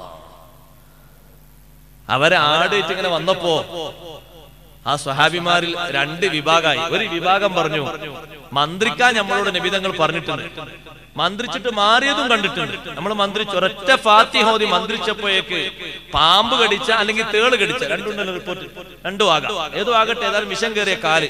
ഒരൊറ്റ ഫാത്തിഹ ഓതിയപ്പോഴേക്ക് വിഷം കൊണ്ട് ഇറങ്ങിപ്പോയി. നടക്കാൻ കഴിയാത്ത കുടുംബത്തിലെ കാരണവര് എണീറ്റ് നടക്കാൻ തുടങ്ങി. പിന്നെ എന്താ കൊടുക്കാതെ ബാക്കി? വിഷം കേറുകയാണ്, ഇങ്ങനെ കയറി വരികയാണ്. അസഹ്യമായ വേദന കൊണ്ട് അയാൾ കരയാണ്. ഫാത്തിഹ ഓതി മന്ത്രിച്ചതിന് കിട്ടിയ കൂലി എത്ര? കൊടുത്ത കൂലി ഓരോ ആളുകളുടെയും എണ്ണത്തിനനുസരിച്ച് ആടാ കൊടുത്തു. 100 ദിർഹമല്ല, 1000 ദിർഹമല്ല. അപ്പൊ അവരെ കൂട്ടത്തിൽ സ്വഹാബിമാര് വലിയ സൂക്ഷ്മത ഉള്ളവരല്ലേ. അവരിൽ ഒരു വിഭാഗം പറഞ്ഞു, മന്ത്രിക്കാരും നമ്മളോട് പറഞ്ഞിട്ടുണ്ട്, മന്ത്രിക്കാരും പഠിപ്പിച്ചിട്ടുണ്ട്, പക്ഷെ നമ്മൾ കൂലി വാങ്ങാൻ നമ്മളോട് പറഞ്ഞിട്ടില്ലല്ലോ നബിതങ്ങള്. ഞമ്മക്ക് വിശപ്പുണ്ടായിട്ട് നമ്മൾ അവരോട് നേരത്തെ ഭക്ഷണം ചോദിച്ചിട്ട് തരാത്തോണ്ടല്ലേ നിങ്ങൾ എന്തെങ്കിലും കൂലി തന്നാലേ ഭക്ഷിച്ച് മന്ത്രിച്ചു തരുള്ളൂ എന്ന് പറഞ്ഞത്. അവര് കൂലിയും തന്നല്ലോ, എന്ത് ചെയ്യും? അപ്പൊ ഒരു കൂട്ടം സ്വഹാബത്ത് പറഞ്ഞു, നിങ്ങൾ എന്തായാലും ശരി, ഇപ്പൊ നമുക്കിത് ഭക്ഷിക്കൽ ഹലാലായിരുന്നു, കാരണം നമുക്കിപ്പോ ശവം തിന്നല് വരെ ഹലാലാ. അത്രയും വിശപ്പുണ്ട്, നടക്കാൻ കഴിയൂല, നടന്നു പോകാൻ കഴിയൂല. വിശപ്പിന്റെ ഊക്ക കൊണ്ട് ഒരു ശവം കിട്ടിയാൽ തിന്നൽ ഹലാലാണ്. അതുകൊണ്ട് കുറച്ച് ആടുകൾ അങ്ങോട്ട് അറുത്തിട്ട് നമ്മൾ ഭക്ഷിക്കാം. തിന്നത് ശരിയല്ലെങ്കിൽ നമുക്ക് അവർക്ക് കൊണ്ടുവന്ന് കൊടുക്കാൻ നബിയോട് ചോദിച്ച് മദീനയിലെത്തിയപ്പോ അവർ ആദ്യം പോയി ചോദിച്ചു, ഹബീബുനാ റസൂലുള്ളാഹി സ്വല്ലല്ലാഹു അലൈഹി വസല്ലം, സ്വഹീഹുൽ ബുഖാരിയിലെ ഹദീസാ, മറ്റു ഹദീസിന്റെ ഗ്രന്ഥങ്ങളിലും ഹദീസ് വന്നിട്ടുണ്ട്, നബിയെ ഞങ്ങൾ ഇങ്ങനെ പോയി ഭക്ഷണം കിട്ടാതെ വിഷമിച്ച ഞങ്ങൾ ചെന്നെത്തിയ സ്ഥലത്ത് ഒരു കുടുംബത്തിലെ തലവന് കാരണവർക്ക് പാമ്പോ തേളോ കടിയേറ്റിട്ട് സഹിക്കാൻ കഴിയാത്ത വിഷങ്ങനെ കേറിയിട്ട് മന്ത്രിക്കുന്ന ആളുണ്ടോ എന്ന് ചോദിച്ചു. മന്ത്രിക്കുന്ന ആളുണ്ട് എന്ന് പറഞ്ഞു. മന്ത്രിക്കാൻ പോയപ്പോ ഞങ്ങൾ ഓരോരുത്തരുടെ എണ്ണം കണക്കാക്കി ഞങ്ങൾ കാട് തന്നു. ഞങ്ങൾ കുറച്ചെണ്ണത്തിന് അവിടുന്ന് അറുത്ത് ഭക്ഷിച്ചു. അത് പറ്റോ നബിയെ? നബി സല്ലല്ലാഹു അലൈഹി വസല്ലം നിങ്ങൾ പറഞ്ഞു, പറ്റുന്നല്ല. ഇന്ന ഹഖ്ഖ മാ അഖൽതും അലൈഹി അജ്റൻ കിതാബുല്ലാഹ്. നിങ്ങൾ വാങ്ങിയ കൂലി നല്ല കൂലിയാണ്, നല്ല പ്രതിഫലമാണ്. അള്ളാഹുവിന്റെ ഖുർആൻ ഓതി കൊടുത്തിട്ടല്ലേ വാങ്ങിയത്, നല്ല കൂലിയാണ്. ഇമാമുൽ ആലം അബൂ ഹനീഫത്തുൽ കൂഫി റളിയല്ലാഹു തആല അൻഹു സ്വന്തം മകൻ ഫാത്തിഹ പഠിച്ചു വന്നപ്പോ, മകൻ വീട്ടിൽ വന്ന് ഫാത്തിഹ ഓതിയപ്പോ ബാപ്പ ചോദിച്ചു, മോനെ നിന്നെ പഠിപ്പിച്ച ഉസ്താദ് ഏതാ? ഫാത്തിഹ പഠിപ്പിച്ച ഉസ്താദ്. അത് മറ്റേ ഉസ്താദാണ്, ആ ഉസ്താദിനെ വിളിച്ചു കൊണ്ടുവരൂ. ആ ഉസ്താദിന് 1000 ദിർഹം കൊടുത്തു. അത് മാസപ്പടിയായ ശമ്പളമല്ല. അബൂ ഹനീഫ തങ്ങള് മകൻ ഓതിയ ഫാത്തിഹയിൽ സന്തോഷിച്ച് ഉസ്താദിനെ ആദരിച്ചതാണ്. 1000 ദിർഹം ഇന്നത്തതല്ല, 1400 വർഷങ്ങൾക്ക് മുമ്പുള്ള 1000 ദിർഹമാണ്.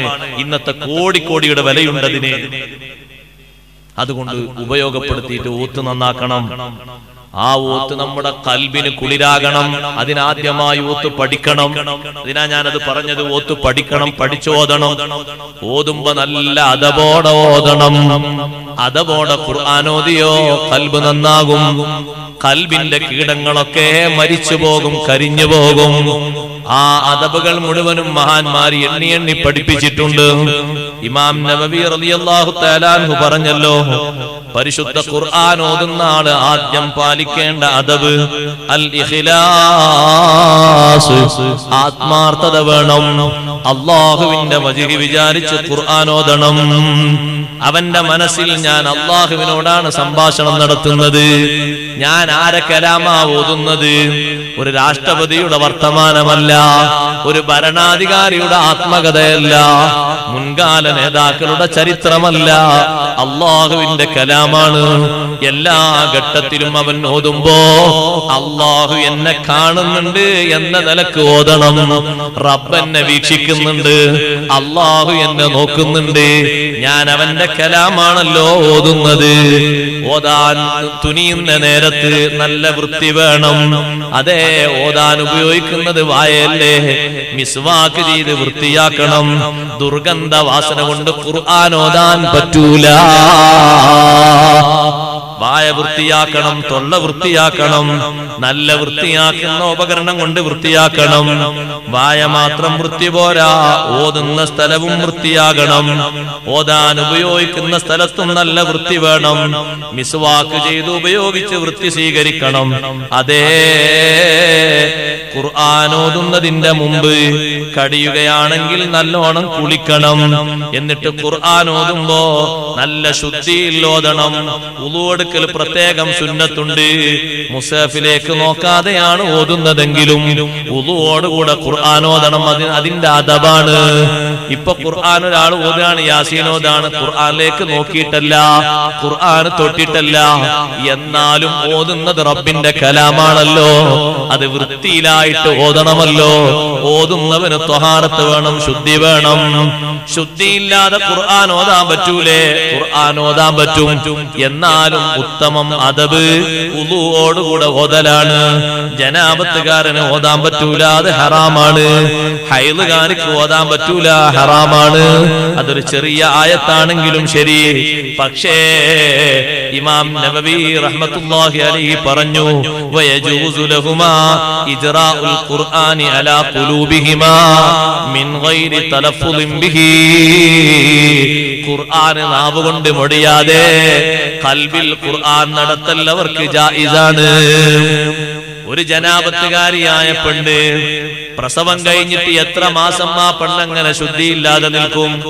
അത്രയും മാസം ആ പെണ്ണ് ഖുർആനിനോട് തീരെ ടച്ചില്ലാതെ നിൽക്കുകയോ? അത് വല്ലാത്തൊരു വിഷയമല്ലേ? അപ്പൊ ആ പെണ്ണ് ഖൽബിലൂടെ ഖുർആൻ നടത്തണം. അത് ജായിസാണ്. ഖുർആനിലേക്ക് അവർ നോക്കണം. വയജൂസു ലഹുമാ അന്നദുറു ഫിൽ മുസ്ഹഫി, മുസ്ഹഫിലേക്ക് നോക്കണം. എന്നിട്ട് ഖൽബിലൂടെ നടത്തണം. നാവ് കൊണ്ട് മൊഴിയണ്ട. ആ പെണ്ണിന് ദിക്ർ ചൊല്ലൽ ഹലാലാണ്. അതേ, മുസ്ലിങ്ങളിൽ ഇതിൽ ഇജ്മാ ഉണ്ട്. തസ്ബീഹ് ചൊല്ലൽ ജായിസാണ്. നബി സല്ലല്ലാഹു അലൈഹി വസല്ലം തങ്ങളുടെ പേരിൽ സ്വലാത്ത് ചൊല്ലൽ ജായിസാണ്. അതേ സമയത്ത് ഖുർആൻ ഓതാൻ പറ്റൂലല്ലോ. എന്നാലും ഖുർആനുമായി ആത്മബന്ധം വേണം. നല്ല ബന്ധം ഖുർആൻ കൊണ്ടുണ്ടാകണം. എന്നിട്ട് മഹാനവർകൾ പറഞ്ഞു, ഖുർആൻ ഓതുന്ന ആള് ഖുർആൻ ഓതുന്ന സ്ഥലം നല്ല വൃത്തിയുള്ള സ്ഥലമാകണം. ക്ലാസ് വൃത്തിയുള്ള സ്ഥലം ഏതാണ്? പള്ളിയാണല്ലോ. ഇതുകൊണ്ടാണ് പണ്ഡിതന്മാരിൽ ഒരു സംഘം പണ്ഡിതന്മാര് ഖുർആനോത്ത് പള്ളിയിലാണ് സുന്നത്ത് എന്ന് പറഞ്ഞത്. കാരണം പള്ളി എല്ലാ അർത്ഥത്തിലും വൃത്തിയുള്ളതാണ്. ഒരു കുട്ടി മൂത്രമൊഴിച്ച റൂമിൽ വെച്ച് ഖുർആൻ ഓതരുത്. ആ മൂത്രം ശുദ്ധിയാക്കാൻ പറയണം. ഓതുന്നത് അള്ളാന്റെ കലാമാണ്. നല്ലോണം ശ്രദ്ധിക്കണം. ഒരു സ്ഥലത്ത് വെച്ച് ഖുർആൻ ഓതുമ്പോ ആ റൂമിൽ നല്ല വൃത്തി വേണം, നല്ല ശുദ്ധി വേണം. എന്നിട്ട് മഹാനവർകൾ പറഞ്ഞു, പള്ളിയിൽ വെച്ച് ഓതുമ്പോ പുരുഷന്മാർക്ക് വൃത്തി മാത്രമല്ലല്ലോ, അതിന് പുറമേ ഈത്തികാഫിന്റെ പുണ്യവും ലഭിക്കും. പുരുഷന്മാർക്ക് അങ്ങനെ ഒരു മഹത്വം കൂടി കിട്ടാറുണ്ട്. അതുകൊണ്ട് ആ പള്ളിയിലേക്ക് പ്രവേശിക്കുന്ന ആള് ആദ്യം ശ്രദ്ധിക്കേണ്ട വിഷയം ഈത്തികാഫിന്റെ നിയ്യത്താണ്. അതാണ് കൂടുതൽ പരിഗണിക്കേണ്ടത്. ഇമാം നബി റളിയല്ലാഹു അൻഹു പറഞ്ഞു, പള്ളിയിൽ കിടക്കുന്ന മിക്ക ആളുകൾക്കും ശ്രദ്ധയില്ലാതെ പോകുന്ന ഒരു വിഷയമാണിത്. അല്ലേ? നമ്മൾ അശ്രദ്ധയിലാകുന്ന വിഷയം ഒരുപാടുണ്ടല്ലോ. അതിൽപ്പെട്ടൊരു വിഷയമാണ് ഈത്തികാഫിന്റെ നിയ്യത്ത്. അവിടെ എഴുതി വെച്ചിട്ടുണ്ടെങ്കിലും ഈത്തികാഫ് കരുതൂല. ചിലരോട് പറയണം, ഇമാമ് പറയണം, ഖത്തീബ് പറയണം, ആരെങ്കിലൊക്കെ പറയണം, എല്ലാവരും ഈത്തികാഫോടുകൂടെ ഇരുന്നോളൂ എന്ന് പറയണം. പള്ളിയിലേക്ക് കിടക്കുമ്പോ ബിസ്മി ചൊല്ലുന്ന സമയത്ത് തന്നെ കാലങ്ങോട്ട് വെക്കുമ്പോ തന്നെ മനസ്സിൽ ഈത്തികാഫിന്റെ നിയ്യത്ത് വേണം. ഒരു മിനിറ്റാണ് പള്ളിയിലൂടെ നടന്നു നീങ്ങുന്നതെങ്കിലും ഈത്തികാഫിന്റെ മഹത്വം ചെറുതല്ല, വിവരിച്ച് തീർക്കാൻ കഴിയില്ല, അത്രയും വലുതാണ് ഈത്തികാഫിന്റെ മഹത്വം. അല്ലാഹു സുബ്ഹാനഹു വ തആല ഈത്തികാഫിരിക്കാൻ വേണ്ടി പള്ളി വൃത്തിയാക്കി കൊടുക്കാനല്ലേ പ്രഗൽഭന്മാരായ രണ്ട് നബിമാരോട് അല്ലാഹു ചുമതലപ്പെടുത്തിയത്. അൻതഹിറ ബൈതിയ ലിത്വായിഫീന വൽ ആകിഫീന വറുക്കൈ സുജൂദ്. ഇസ്മായിൽ നബിയോടും ഖലീലുല്ലാഹി ഇബ്രാഹിം അലൈഹിസ്സലാത്തു വസ്സലാമിനോടും നിങ്ങൾ എന്റെ വീടൊന്ന് വൃത്തിയാക്കി കൊടുക്കണം, അവിടെ ഈത്തികാഫിരിക്കാൻ വരുന്ന ആളുകൾക്ക് സൗകര്യം കിട്ടാനാണ്. ഇത് അല്ലാഹു പ്രത്യേകം പറഞ്ഞെങ്കിൽ ഈത്തികാഫിന് എത്ര മഹത്വമുണ്ട്. ഈത്തികാഫിന് ചെറിയ മഹത്തല്ല, വലിയ മഹത്തുണ്ട്. അതുകൊണ്ടാണ് ഇമാം നബി റളിയല്ലാഹു അൻഹു പറഞ്ഞത്, പള്ളിയിൽ പ്രവേശിക്കുന്ന ആള് പ്രത്യേകം കരുതേണ്ടതാണ് ഈത്തികാഫ്. വീട്ടിൽ വെച്ച് ഖുർആൻ ഓതുമ്പോ സഹോദരങ്ങളെ, ഖുർആൻ എന്തെങ്കിലും ശുദ്ധിയുള്ള ഒരു വസ്ത്രത്തിന്റെ മേലെ വെക്കണം. ഖുർആൻ മുകൾ ഭാഗത്ത്, ഖുർആൻ താഴ്ഭാഗത്ത്, നമ്മുടെ തലഭാഗം ഖുർആനിലേക്ക് താഴ്ന്നു നിൽക്കുകയാണ് വേണ്ടത്. ഖുർആനിലേക്ക് നമ്മളെ തലഭാഗം താഴ്ന്നു നിൽക്കണം. നല്ല ശ്രദ്ധയോടുകൂടി ഖുർആൻ ഓതണം. അതേ ഖിബിലക്ക് മുന്നിട്ട് ഖുർആൻ ഓതണം. പള്ളിയിൽ നിന്നാകട്ടെ വീട്ടിൽ നിന്നാകട്ടെ ഖുർആൻ ഓതേണ്ടത് ഖിബിലക്ക് മുന്നിട്ട് കൊണ്ടാണ്. നിസ്കാരത്തിലല്ലാത്ത സമയത്തും അതാണ് സുന്നത്ത്. കാരണം ഹബീബ് റസൂലുള്ളാഹി സ്വല്ലല്ലാഹു അലൈഹി വസല്ലം തങ്ങളുടെ ഹദീസാണ് അതിന് തെളിവ് പറഞ്ഞത്. ഖൈറുൽ മജാലിസി മസ്തുഖ്ബില ബിഹിൽ ഖിബല. ഏറ്റവും നല്ല ഇരുത്തം ഖിബിലക്ക് മുന്നിട്ടുള്ള ഇരുത്തമാണ്. അതുകൊണ്ടാണ് തഅലീമുൽ മുതഅല്ലിം എന്ന് പറയുന്ന ചെറിയൊരു കിതാബ് കാണാം. ആ കിതാബില് മുതഅല്ലിമീങ്ങളോട് പഠിപ്പിക്കുന്ന അദബില് ഖിബിലക്ക് മുന്നിട്ടിരുന്ന് ഖുർആൻ കിതാബ് ഓതി പഠിക്കണം. മുമ്പ് കാലത്തൊരു നാട്ടിൽ നിന്ന് കിതാബ് ഓതി പഠിക്കാൻ വേണ്ടി വന്ന രണ്ടാളുകളിൽ ഒരാൾ വലിയ ആലിമായി, ഒരാൾ അത്ര കണ്ട് വലിയ ആലിമായില്ല. അപ്പൊ നാട്ടുകാരൊക്കെ ചോദിച്ചു, ഉസ്താദെ എന്താണ് അയാൾക്ക് ഇൽമിൽ കൂടുതൽ മികവും ഇയാൾക്ക് അത്ര തന്നെ ഇൽമും കിട്ടാതിരിക്കാനുള്ള കാരണം എന്താണ്?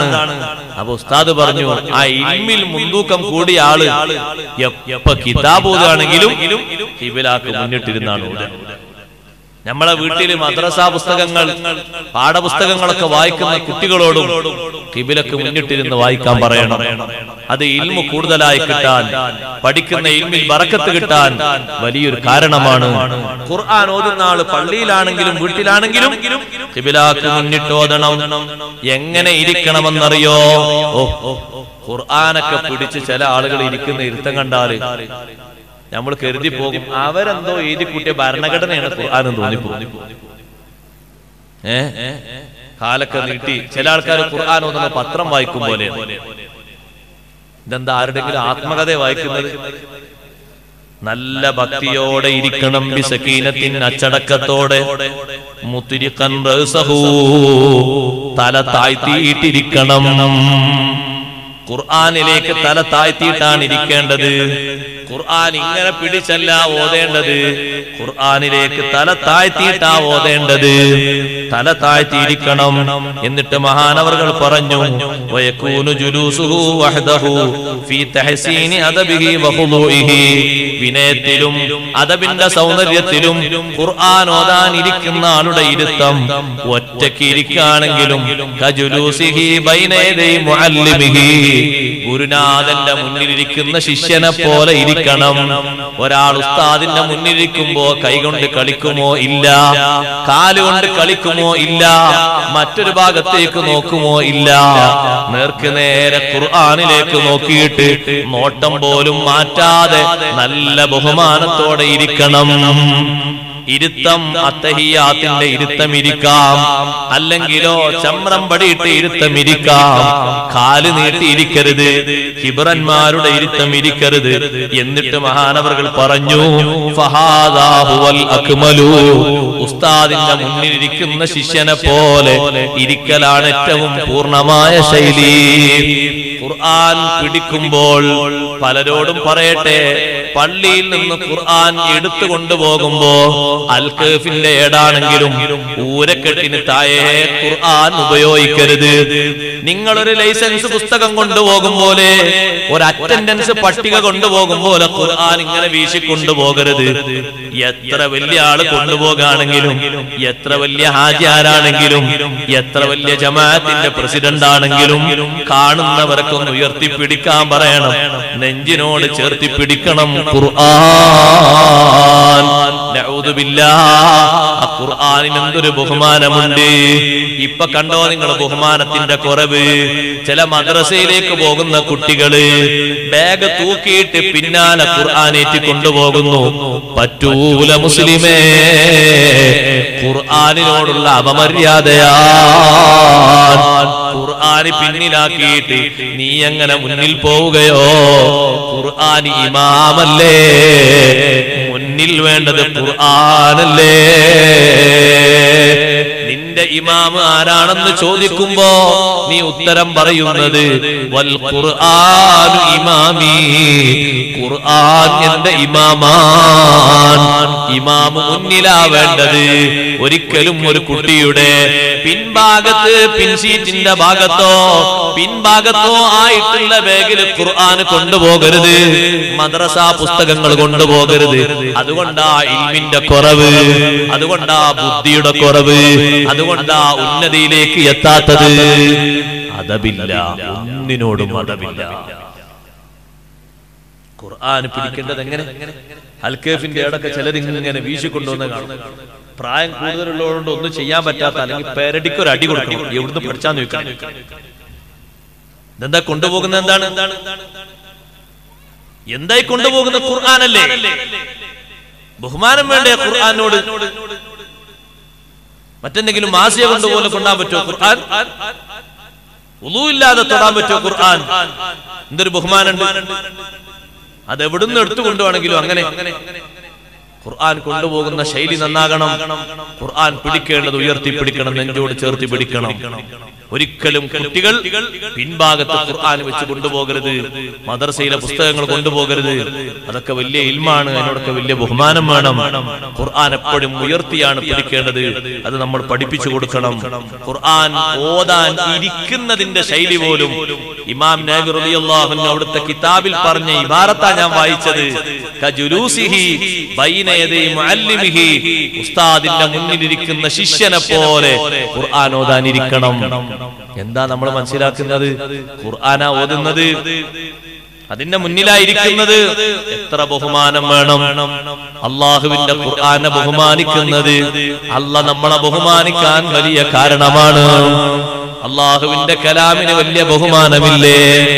ആ കലാമിന്റെ ബഹുമാനം മാനിച്ചത് കൊണ്ട് ലോകത്ത് മഹത്തുക്കൾക്ക് വലിയ ബഹുമാനം കിട്ടിയിട്ടില്ലേ? എന്നിട്ട് ഇമാം നബി റഹ്മത്തുള്ളാഹി പറഞ്ഞു, ഒരാൾ നിന്ന് ഖുർആൻ ഓതിയാൽ, അല്ലെങ്കിൽ കിടന്ന് ഖുർആൻ ഓതിയാൽ, അല്ലെങ്കിൽ വിരിപ്പിലിരുന്ന് ഖുർആൻ ഓതിയാൽ, അല്ലെങ്കിൽ മറ്റേതെങ്കിലും അവസ്ഥയിൽ ഖുർആൻ ഓതിയാൽ അത് ജായിസാകും, അതിന് കൂലിയുണ്ട്. വലാകിൻ ദൂനൽ അവ്വലി, ആദ്യം പറഞ്ഞ അത്ര കൂലിയില്ല. ഉസ്താദിന്റെ മുന്നിൽ ഇരുന്നിട്ട് ശിഷ്യനെ പോലെ ഓതും പോലെ ആ കൂലി നടന്നോതിയാ കിട്ടൂല, നിന്നോതിയാ കിട്ടൂല, ചെരിഞ്ഞ് കടന്നോതിയാ കിട്ടൂല. ബഹുമാന പുരസരം ഖുർആൻ ഓതണം. ഉമിനീര് കൊണ്ട് ഖുർആൻ മറിക്കരുത്, ഖുർആനിലേക്ക് ഉമിനീര് തെറിക്കരുത്. വരലുകൊണ്ട് തൊട്ടിട്ട് ഖുർആൻ മറിക്കരുത്. ഖുർആനിൽ ദിർഹം ദീനാർ കറൻസി സൂക്ഷിക്കരുത്. ഖുർആനിൽ പൗഡർ വെക്കരുത്. ഖുർആൻ പൗഡറിൽ മുക്കരുത്. നല്ല ഉയർന്ന സ്ഥലത്ത് നല്ല ബഹുമാനത്തോടെ ഖുർആൻ സൂക്ഷിക്കണേ. അല്ലാഹുവിന്റെ കലാമാണ്. ഈ ഖുർആൻ വേണ്ടതുപോലെ പരിഗണിക്കാത്ത ഒരു വിഷയമാണ്. നമ്മളെ പറ്റി ഈ ലോകത്തിന്റെ നേതാവ് ഹബീബ് റസൂലുള്ളാഹി സ്വല്ലല്ലാഹു അലൈഹി വസല്ലം ഖിയാമത്ത് നാളിൽ പറയുന്ന കാരണം, വഖാല റസൂലു യാ റബ്ബി ഇന്ന ഖൗമി ഇത്തഖദൂ ഹാദൽ ഖുർആന മഹ്ജൂറാ. റബ്ബേ, എന്റെ സമുദായം ഇവിടെ പരാജയപ്പെടാനുള്ള കാരണം, ഇവിടെ ശിക്ഷിക്കപ്പെടാനുള്ള കാരണം, ഇത്തഖദൂ ഹാദൽ ഖുർആന മഹ്ജൂറാ, ഈ ഖുർആൻ അവർ കയ്യൊഴിച്ചു പോയി, ഈ ഖുർആൻ അവർ ബഹുമാനിച്ചില്ല, ഈ ഖുർആൻ വീട്ടിലുണ്ട് അതെടുത്തു നോക്കിയില്ല, വേണ്ടതുപോലെ ഓതിയില്ല, വേണ്ടതുപോലെ ഖത്മ് തീർത്തില്ല, അതിനോട് ബഹുമാനം പാലിച്ചില്ല. ഇന്ന് നിങ്ങളെ വീട്ടിൽ എത്ര ഖുർആനുണ്ട്? ഓതാത്തവർ ശ്രദ്ധിക്കണേ. നാളെ അല്ലാഹുവിന്റെ മുന്നിൽ ഖുർആൻ എതിരായി സാക്ഷി പറയും. റബ്ബേ, എന്നെ കൊണ്ടുപോയി ഷെൽഫിൽ സൂക്ഷിച്ച ആളാണ്, അയാൾ മരിച്ച അന്നാണ് ഹറമിൽ പോയി വാങ്ങി വന്ന ഈ ഖുർആൻ എടുത്ത് ബാക്കിയുള്ളവർ ഓതിയത് അയാൾ തൊട്ടു നോക്കിയിട്ടില്ല, അയാൾ എന്നെ ഉപയോഗപ്പെടുത്തിയിട്ടില്ല, എന്നെ പതിവാക്കിയിട്ടില്ല എന്ന അല്ലാഹുവിന്റെ കലാം നമുക്കെതിരെ സാക്ഷി പറയരുത്. ഖുർആന് അനുകൂലമായി സാക്ഷി നിൽക്കണം. ഖുർആൻ ഷഫീആണ്. ഖുർആനിന്റെ ശഫാഅത്ത് അല്ലാഹു നമുക്ക് നൽകുമാറാകട്ടെ. അംബിയാക്കളെക്കാളും ഔലിയാക്കളെക്കാളും വലിയ ശഫാഅത്ത് അല്ലാഹുവിന്റെ കലാമിന്റെ ശഫാഅത്താണ്. അല്ലാഹു ഖദീമാണ്. പിന്നെ ലോകത്ത് ഖദീമായ ഒന്നുള്ളത് അവന്റെ കലാമാണ്.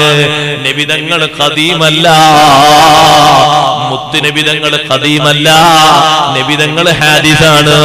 അമ്പിയാക്കൾ ഒറ്റൊന്നും ഖദീമല്ല, അവരൊക്കെ ഹാദിസാണ്. അതേ തൗറാത്തും ഇഞ്ചീലും സബൂറും അല്ലാഹുവിന്റെ കിതാബാണെങ്കിലും അതൊക്കെ കാലഹരണപ്പെട്ടു പോയി. ഖുർആൻ അങ്ങനെയല്ലല്ലോ. ആ ഖുർആൻ ഓതുമ്പോ നല്ല ഭക്തിയോടെ ഓതണം, നല്ല അദബോടെ ഓതണം. എന്നിട്ട് ഇമാം നബവി റളിയല്ലാഹു അൻഹു പറയുന്നു, നടന്നിട്ടും നിന്നിട്ടൊക്കെ ഓതാം, പക്ഷേ അതിന് കൂലി കുറവാണ്. ഖുർആൻ ഓതാൻ ഉദ്ദേശിക്കുമ്പോ അഊദു ബില്ലാഹി മിനശ് ശൈത്വാനിർ റജീം ഇമാം ഗസാലി റളിയല്ലാഹു അൻഹു ഹിയായിൽ പറഞ്ഞു. അതിനു പുറമേ പറയണം, റബ്ബി അഊദു ബിക മിൻ ഹമസാത്തിശ് ശയാത്തീൻ വഅഊദു ബിക റബ്ബി അൻ യഹ്ദുറൂൻ. ഖുർആൻ ഓതുന്ന ആള് എപ്പോൾ ഓതുകയാണെങ്കിലും ഫാത്തിഹ ഓതി തുടങ്ങണം. അത് വലിയ അദബാണ്. ചില പണ്ഡിതന്മാര് പറഞ്ഞു, അഊദു ബില്ലാഹി സമീഉൽ അലീം മിനശ് ശൈത്വാനിർ റജീം എന്നാണ് ഓതേണ്ടത്.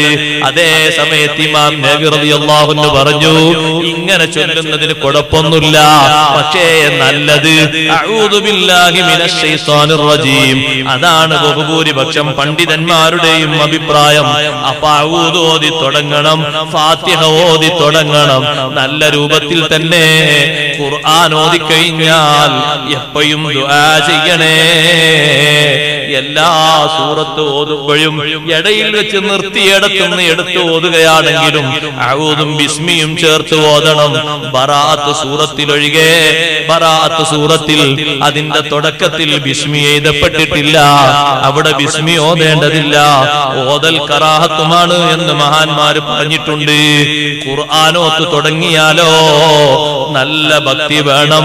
ഓതാൻ കഴിയുന്നവർ, അർത്ഥം ചിന്തിക്കാൻ കഴിയുന്നവർ നന്നായി ചിന്തിച്ച് ഓതണേ.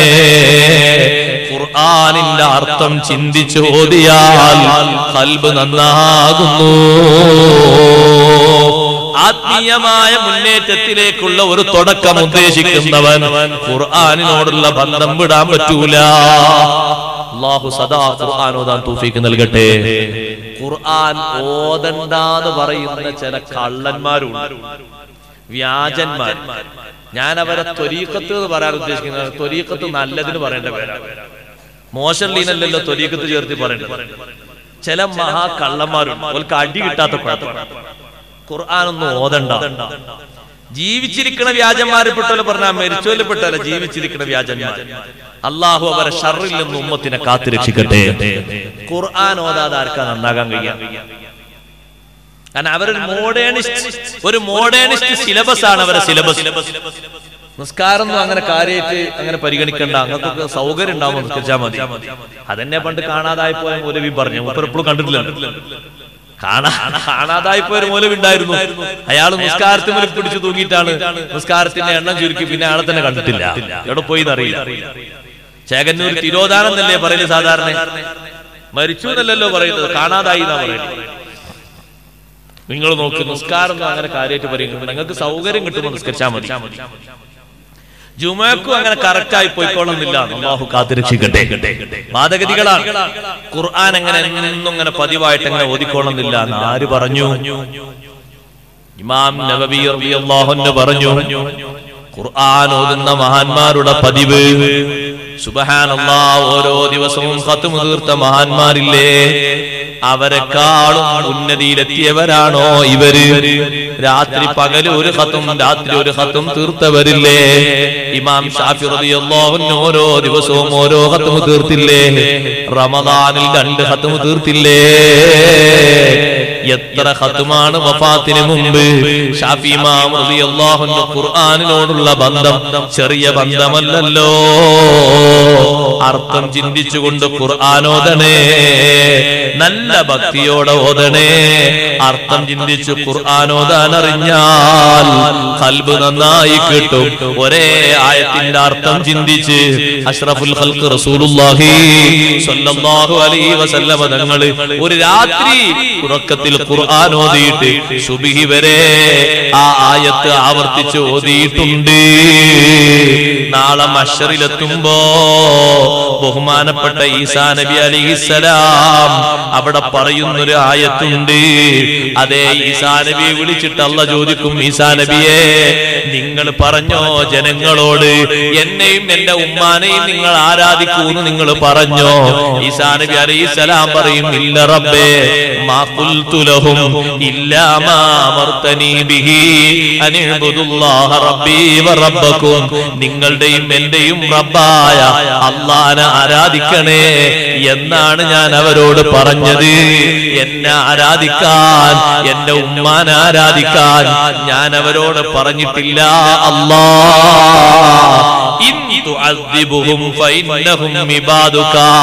അവരെ നീ ശിക്ഷിക്കുകയാണെങ്കിൽ എനിക്കൊന്നും പറയാനില്ല, അവര് നിന്റെ അടിമകളാണല്ലോ.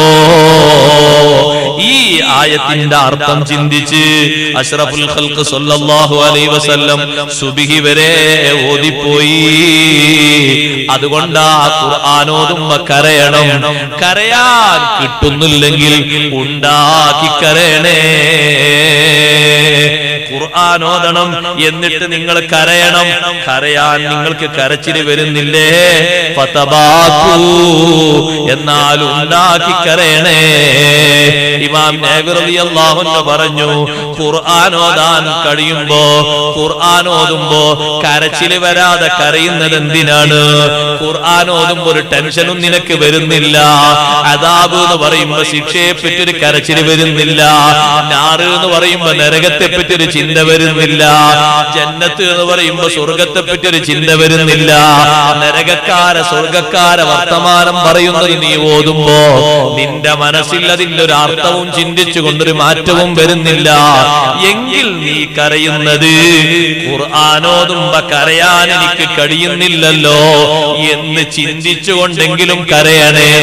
കാരണം ഖുർആൻ ഓതുമ്പോ കരച്ചില് വരാത്തത് ഫഇന്നഹു മിൻ അഅലമിൽ മസായിബി, അത് വലിയ മുസീബത്താണ്, ചെറിയ അപകടമല്ല.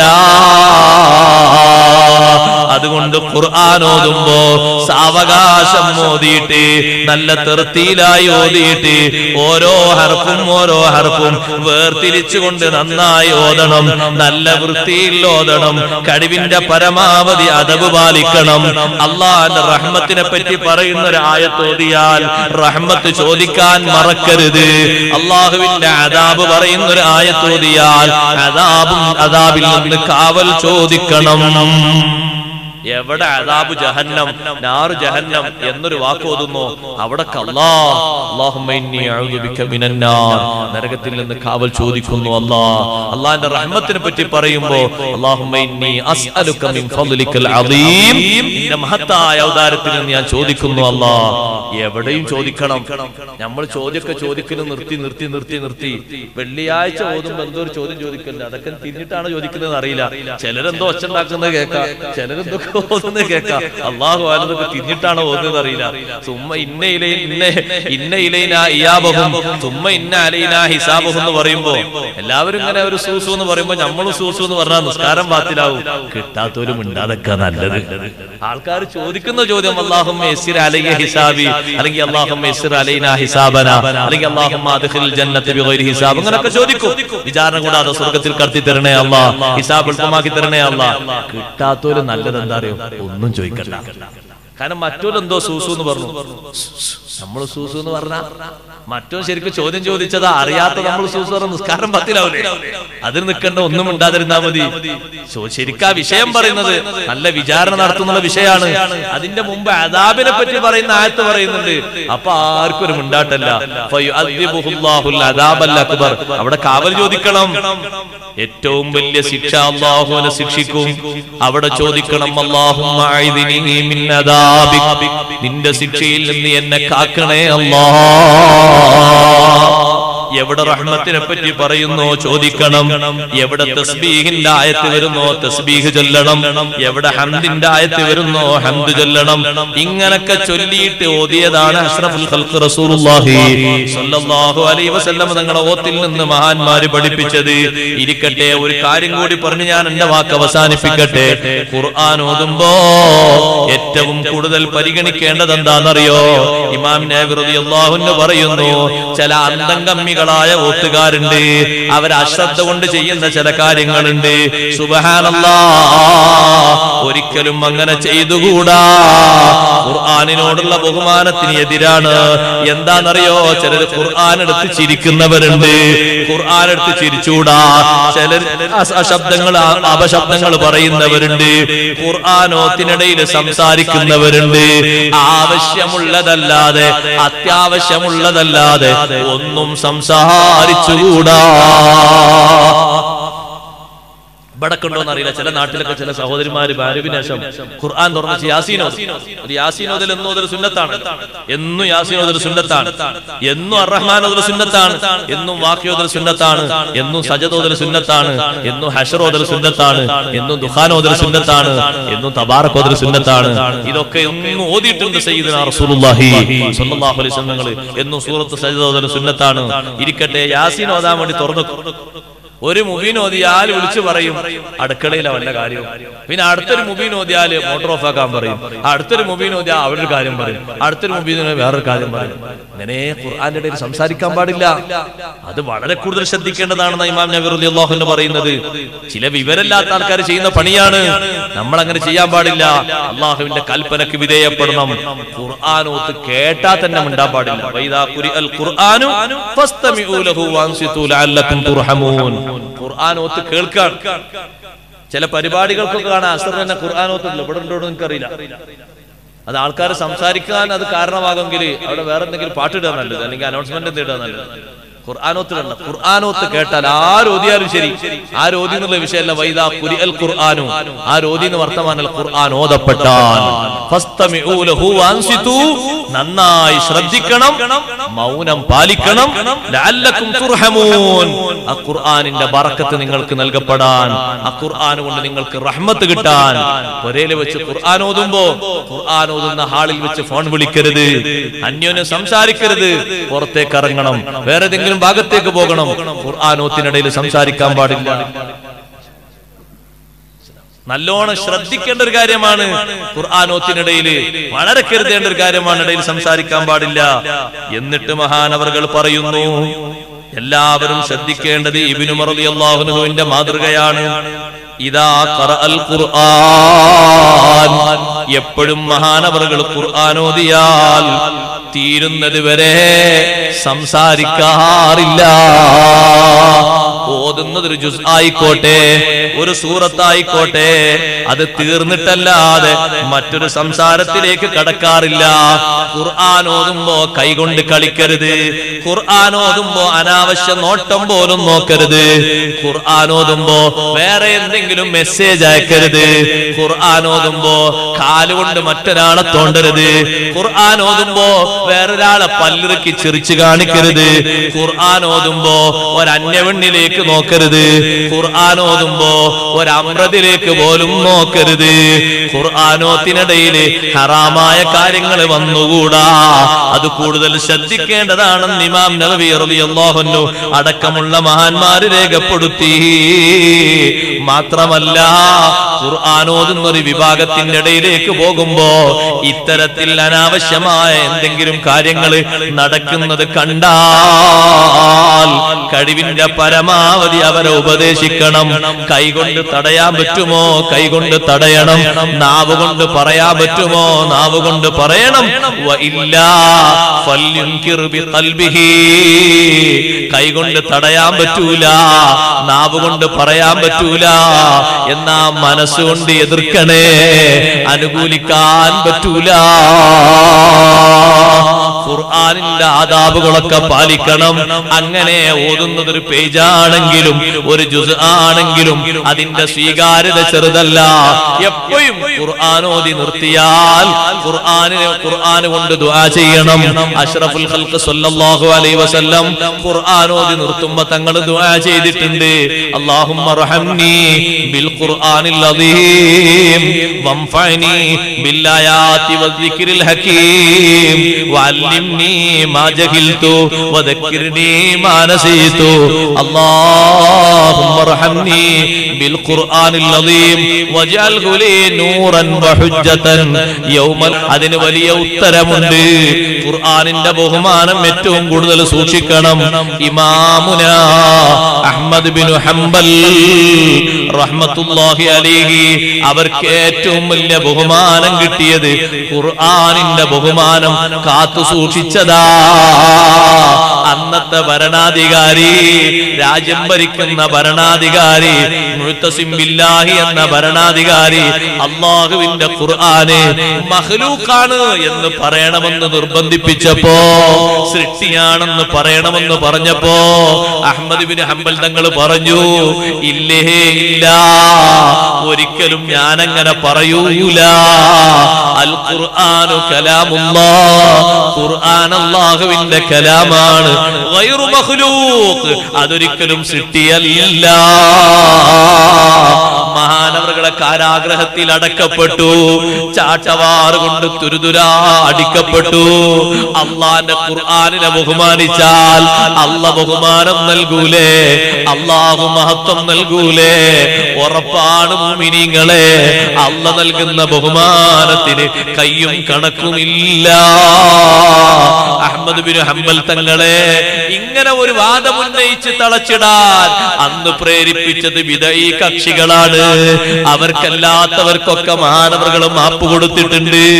അത് ഏറ്റവും ഉത്തമമായ സ്വഭാവമാണല്ലോ. ഖുർആനിന്റെ പേരിൽ ചാട്ടവാറ് കൊണ്ട് അടികിട്ടുമ്പോ മഹാനവറുകളുടെ ഉടുത്ത തുണി അടിയാൻ പോയി. രണ്ട് കൈയും പിറകോട്ട് ചെങ്ങരയിൽ ബന്ധിപ്പിച്ചിരിക്കുകയാണ്. ആരാണ് ഈ തുണി വന്നെടുത്തു കൊടുക്കാൻ? അവിടെ ആരുമില്ലല്ലോ. അള്ളാന്റെ ഖുർആനിന്റെ ബഹുമാനം അതൊരു നിലക്കും കളയാൻ അനുവദിക്കൂല. അതിനു വേണ്ടിയല്ലേ വാദിക്കുന്നത്. തുണിയങ്ങ് ഉരിയാൻ പോകുമ്പോ മേലോട്ട് നോക്കിയിട്ട് ചുണ്ടിങ്ങനെ വിറവിറക്കുന്നത് കണ്ടു. ഉടനെ തന്നെ സുബ്ഹാനല്ലാഹ്, അടിയാൻ പോകുന്ന തുണി ആരോ വന്ന് മുറുക്കി ഉടുത്തു കൊടുത്തു പോയി. പിന്നത് മേലാൽ അഴിഞ്ഞിട്ടില്ല. എത്ര ചാട്ടവാറ് കൊണ്ട് അടികിട്ടിയിട്ടും മഹാനവറുകൾ മാറിയിട്ടില്ല. 150 ആളുകൾ മഹാനവറുകളെ അടിച്ചിട്ടില്ലേ? അള്ളാഹുവിന്റെ കലാമിന്റെ ബഹുമാനം അത് കാത്തു സൂക്ഷിച്ചപ്പോ അഷ്റഫുൽ ഖൽഖ് റസൂലുള്ളാഹി സ്വല്ലല്ലാഹു അലൈഹി വസല്ലം ഷാഫി ഇമാം തങ്ങൾക്ക് സ്വപ്നത്തിലൂടെ വന്നിട്ട് അഹ്മദ് ബിൻ ഹംബൽ തങ്ങളോട് ക്ഷമിക്കാൻ പറയണേ, പകരം സ്വർഗം തരാം. സ്വപ്നം കണ്ട് പിറ്റേന്ന് രാവിലെ ഷാഫി ഇമാം തങ്ങൾ ശിഷ്യനെ വിളിച്ചുകൊണ്ട് പറഞ്ഞു, മോനെ, അഹ്മദ് ബിൻ ഹംബൽ തങ്ങൾ കിടക്കുന്ന ജയിലിലേക്ക് പോകണം. എന്നിട്ട് അഷ്റഫുൽ ഖൽഖ് സ്വല്ലല്ലാഹു അലൈഹി വസല്ലം സ്വപ്നത്തിലൂടെ സന്തോഷം അറിയിച്ചിട്ടുണ്ട്. ക്ഷമിക്കാൻ പറയണേ, ഒരു വിഷമവും വേണ്ടാന്ന് പറയണേ. പറഞ്ഞാ മാത്രം പോരാ, ശിഷ്യന്റെ കുപ്പായം ഉസ്താദായ ഷാഫി ഇമാം റളിയല്ലാഹു അൻഹു പറയുന്നു, ശിഷ്യനോട് പറയുന്നു, മോനെ, അതെന്റെ ശിഷ്യനാണ് അഹ്മദ് ബിൻ ഹംബൽ തങ്ങൾ. ചാട്ടവാറ് കൊണ്ട് അടികൊള്ളുന്ന ആദ്യഘട്ടത്തിൽ ധരിച്ചിരുന്നൊരു കുപ്പായമുണ്ട്, ആ കുപ്പായം ഒന്ന് വാങ്ങി വരണേ. കുപ്പായം തിരിച്ചു കൊണ്ടുവന്നപ്പോ ഇബ്നു കസീർ അടക്കം രേഖപ്പെടുത്തിയില്ലേ, ആ കുപ്പായം ഒരു ബക്കറ്റ് വെള്ളത്തിൽ മുക്കിയിട്ട് ഷാഫി ഇമാം തങ്ങൾ ബറക്കത്തെടുത്തു. കാരണം ഈ കുപ്പായത്തിന് ബഹുമാനം കിട്ടിയത് ഖുർആനിനെ ബഹുമാനിച്ചത് കൊണ്ടാണ്. ആ ശരീരത്തിന് ബഹുമാനം കിട്ടിയത് അള്ളാഹുവിന്റെ കലാമിനെ ബഹുമാനിച്ചത് കൊണ്ടാണ്. അതുകൊണ്ട് ഖുർആനിനോട് അനാദരവുണ്ടാകരുത്, ഖുർആൻ കൈവച്ചതിന്റെ പേരിൽ തോറ്റുപോകരുത്. ആഖിറത്തിൽ ഖുർആനിന്റെ അനുകൂല ശഫാഅത്ത് ലഭിക്കണം, ഖുർആനിന്റെ പ്രതികൂല സാക്ഷി കിട്ടരുത്. ആവണ്ണം ഖുർആനിനെ ഉപയോഗപ്പെടുത്തിയിട്ട് ആത്മീയ രംഗത്ത്, ആധ്യാത്മിക രംഗത്ത് നേട്ടം കൊയ്യാൻ ശിഷ്ടകാല ജീവിതം ഉപയോഗപ്പെടുത്തണം. കഴിവിന്റെ പരമാവധി ഖുർആനുമായി ബന്ധം പുലർത്തണം. മരിക്കുന്ന നേരത്തും ഖുർആൻ കൈവിടൂല. ഇമാം ഷാഫി റളിയല്ലാഹു അൻഹു വഫാത്താകുമ്പോ ഖുർആൻ കേട്ടിട്ടല്ലേ വഫാത്തായത്. കാരണം ജീവിതത്തിലെ ഏറ്റവും അധികം ഓതിയത് ഖുർആനാണ്. ഖുർആനെ പോലെ മഹാനവറുകൾ ഓതിയ മറ്റൊന്നില്ലല്ലോ. എത്ര ഖത്മാ മഹാനവറുകൾ തീർത്തത്.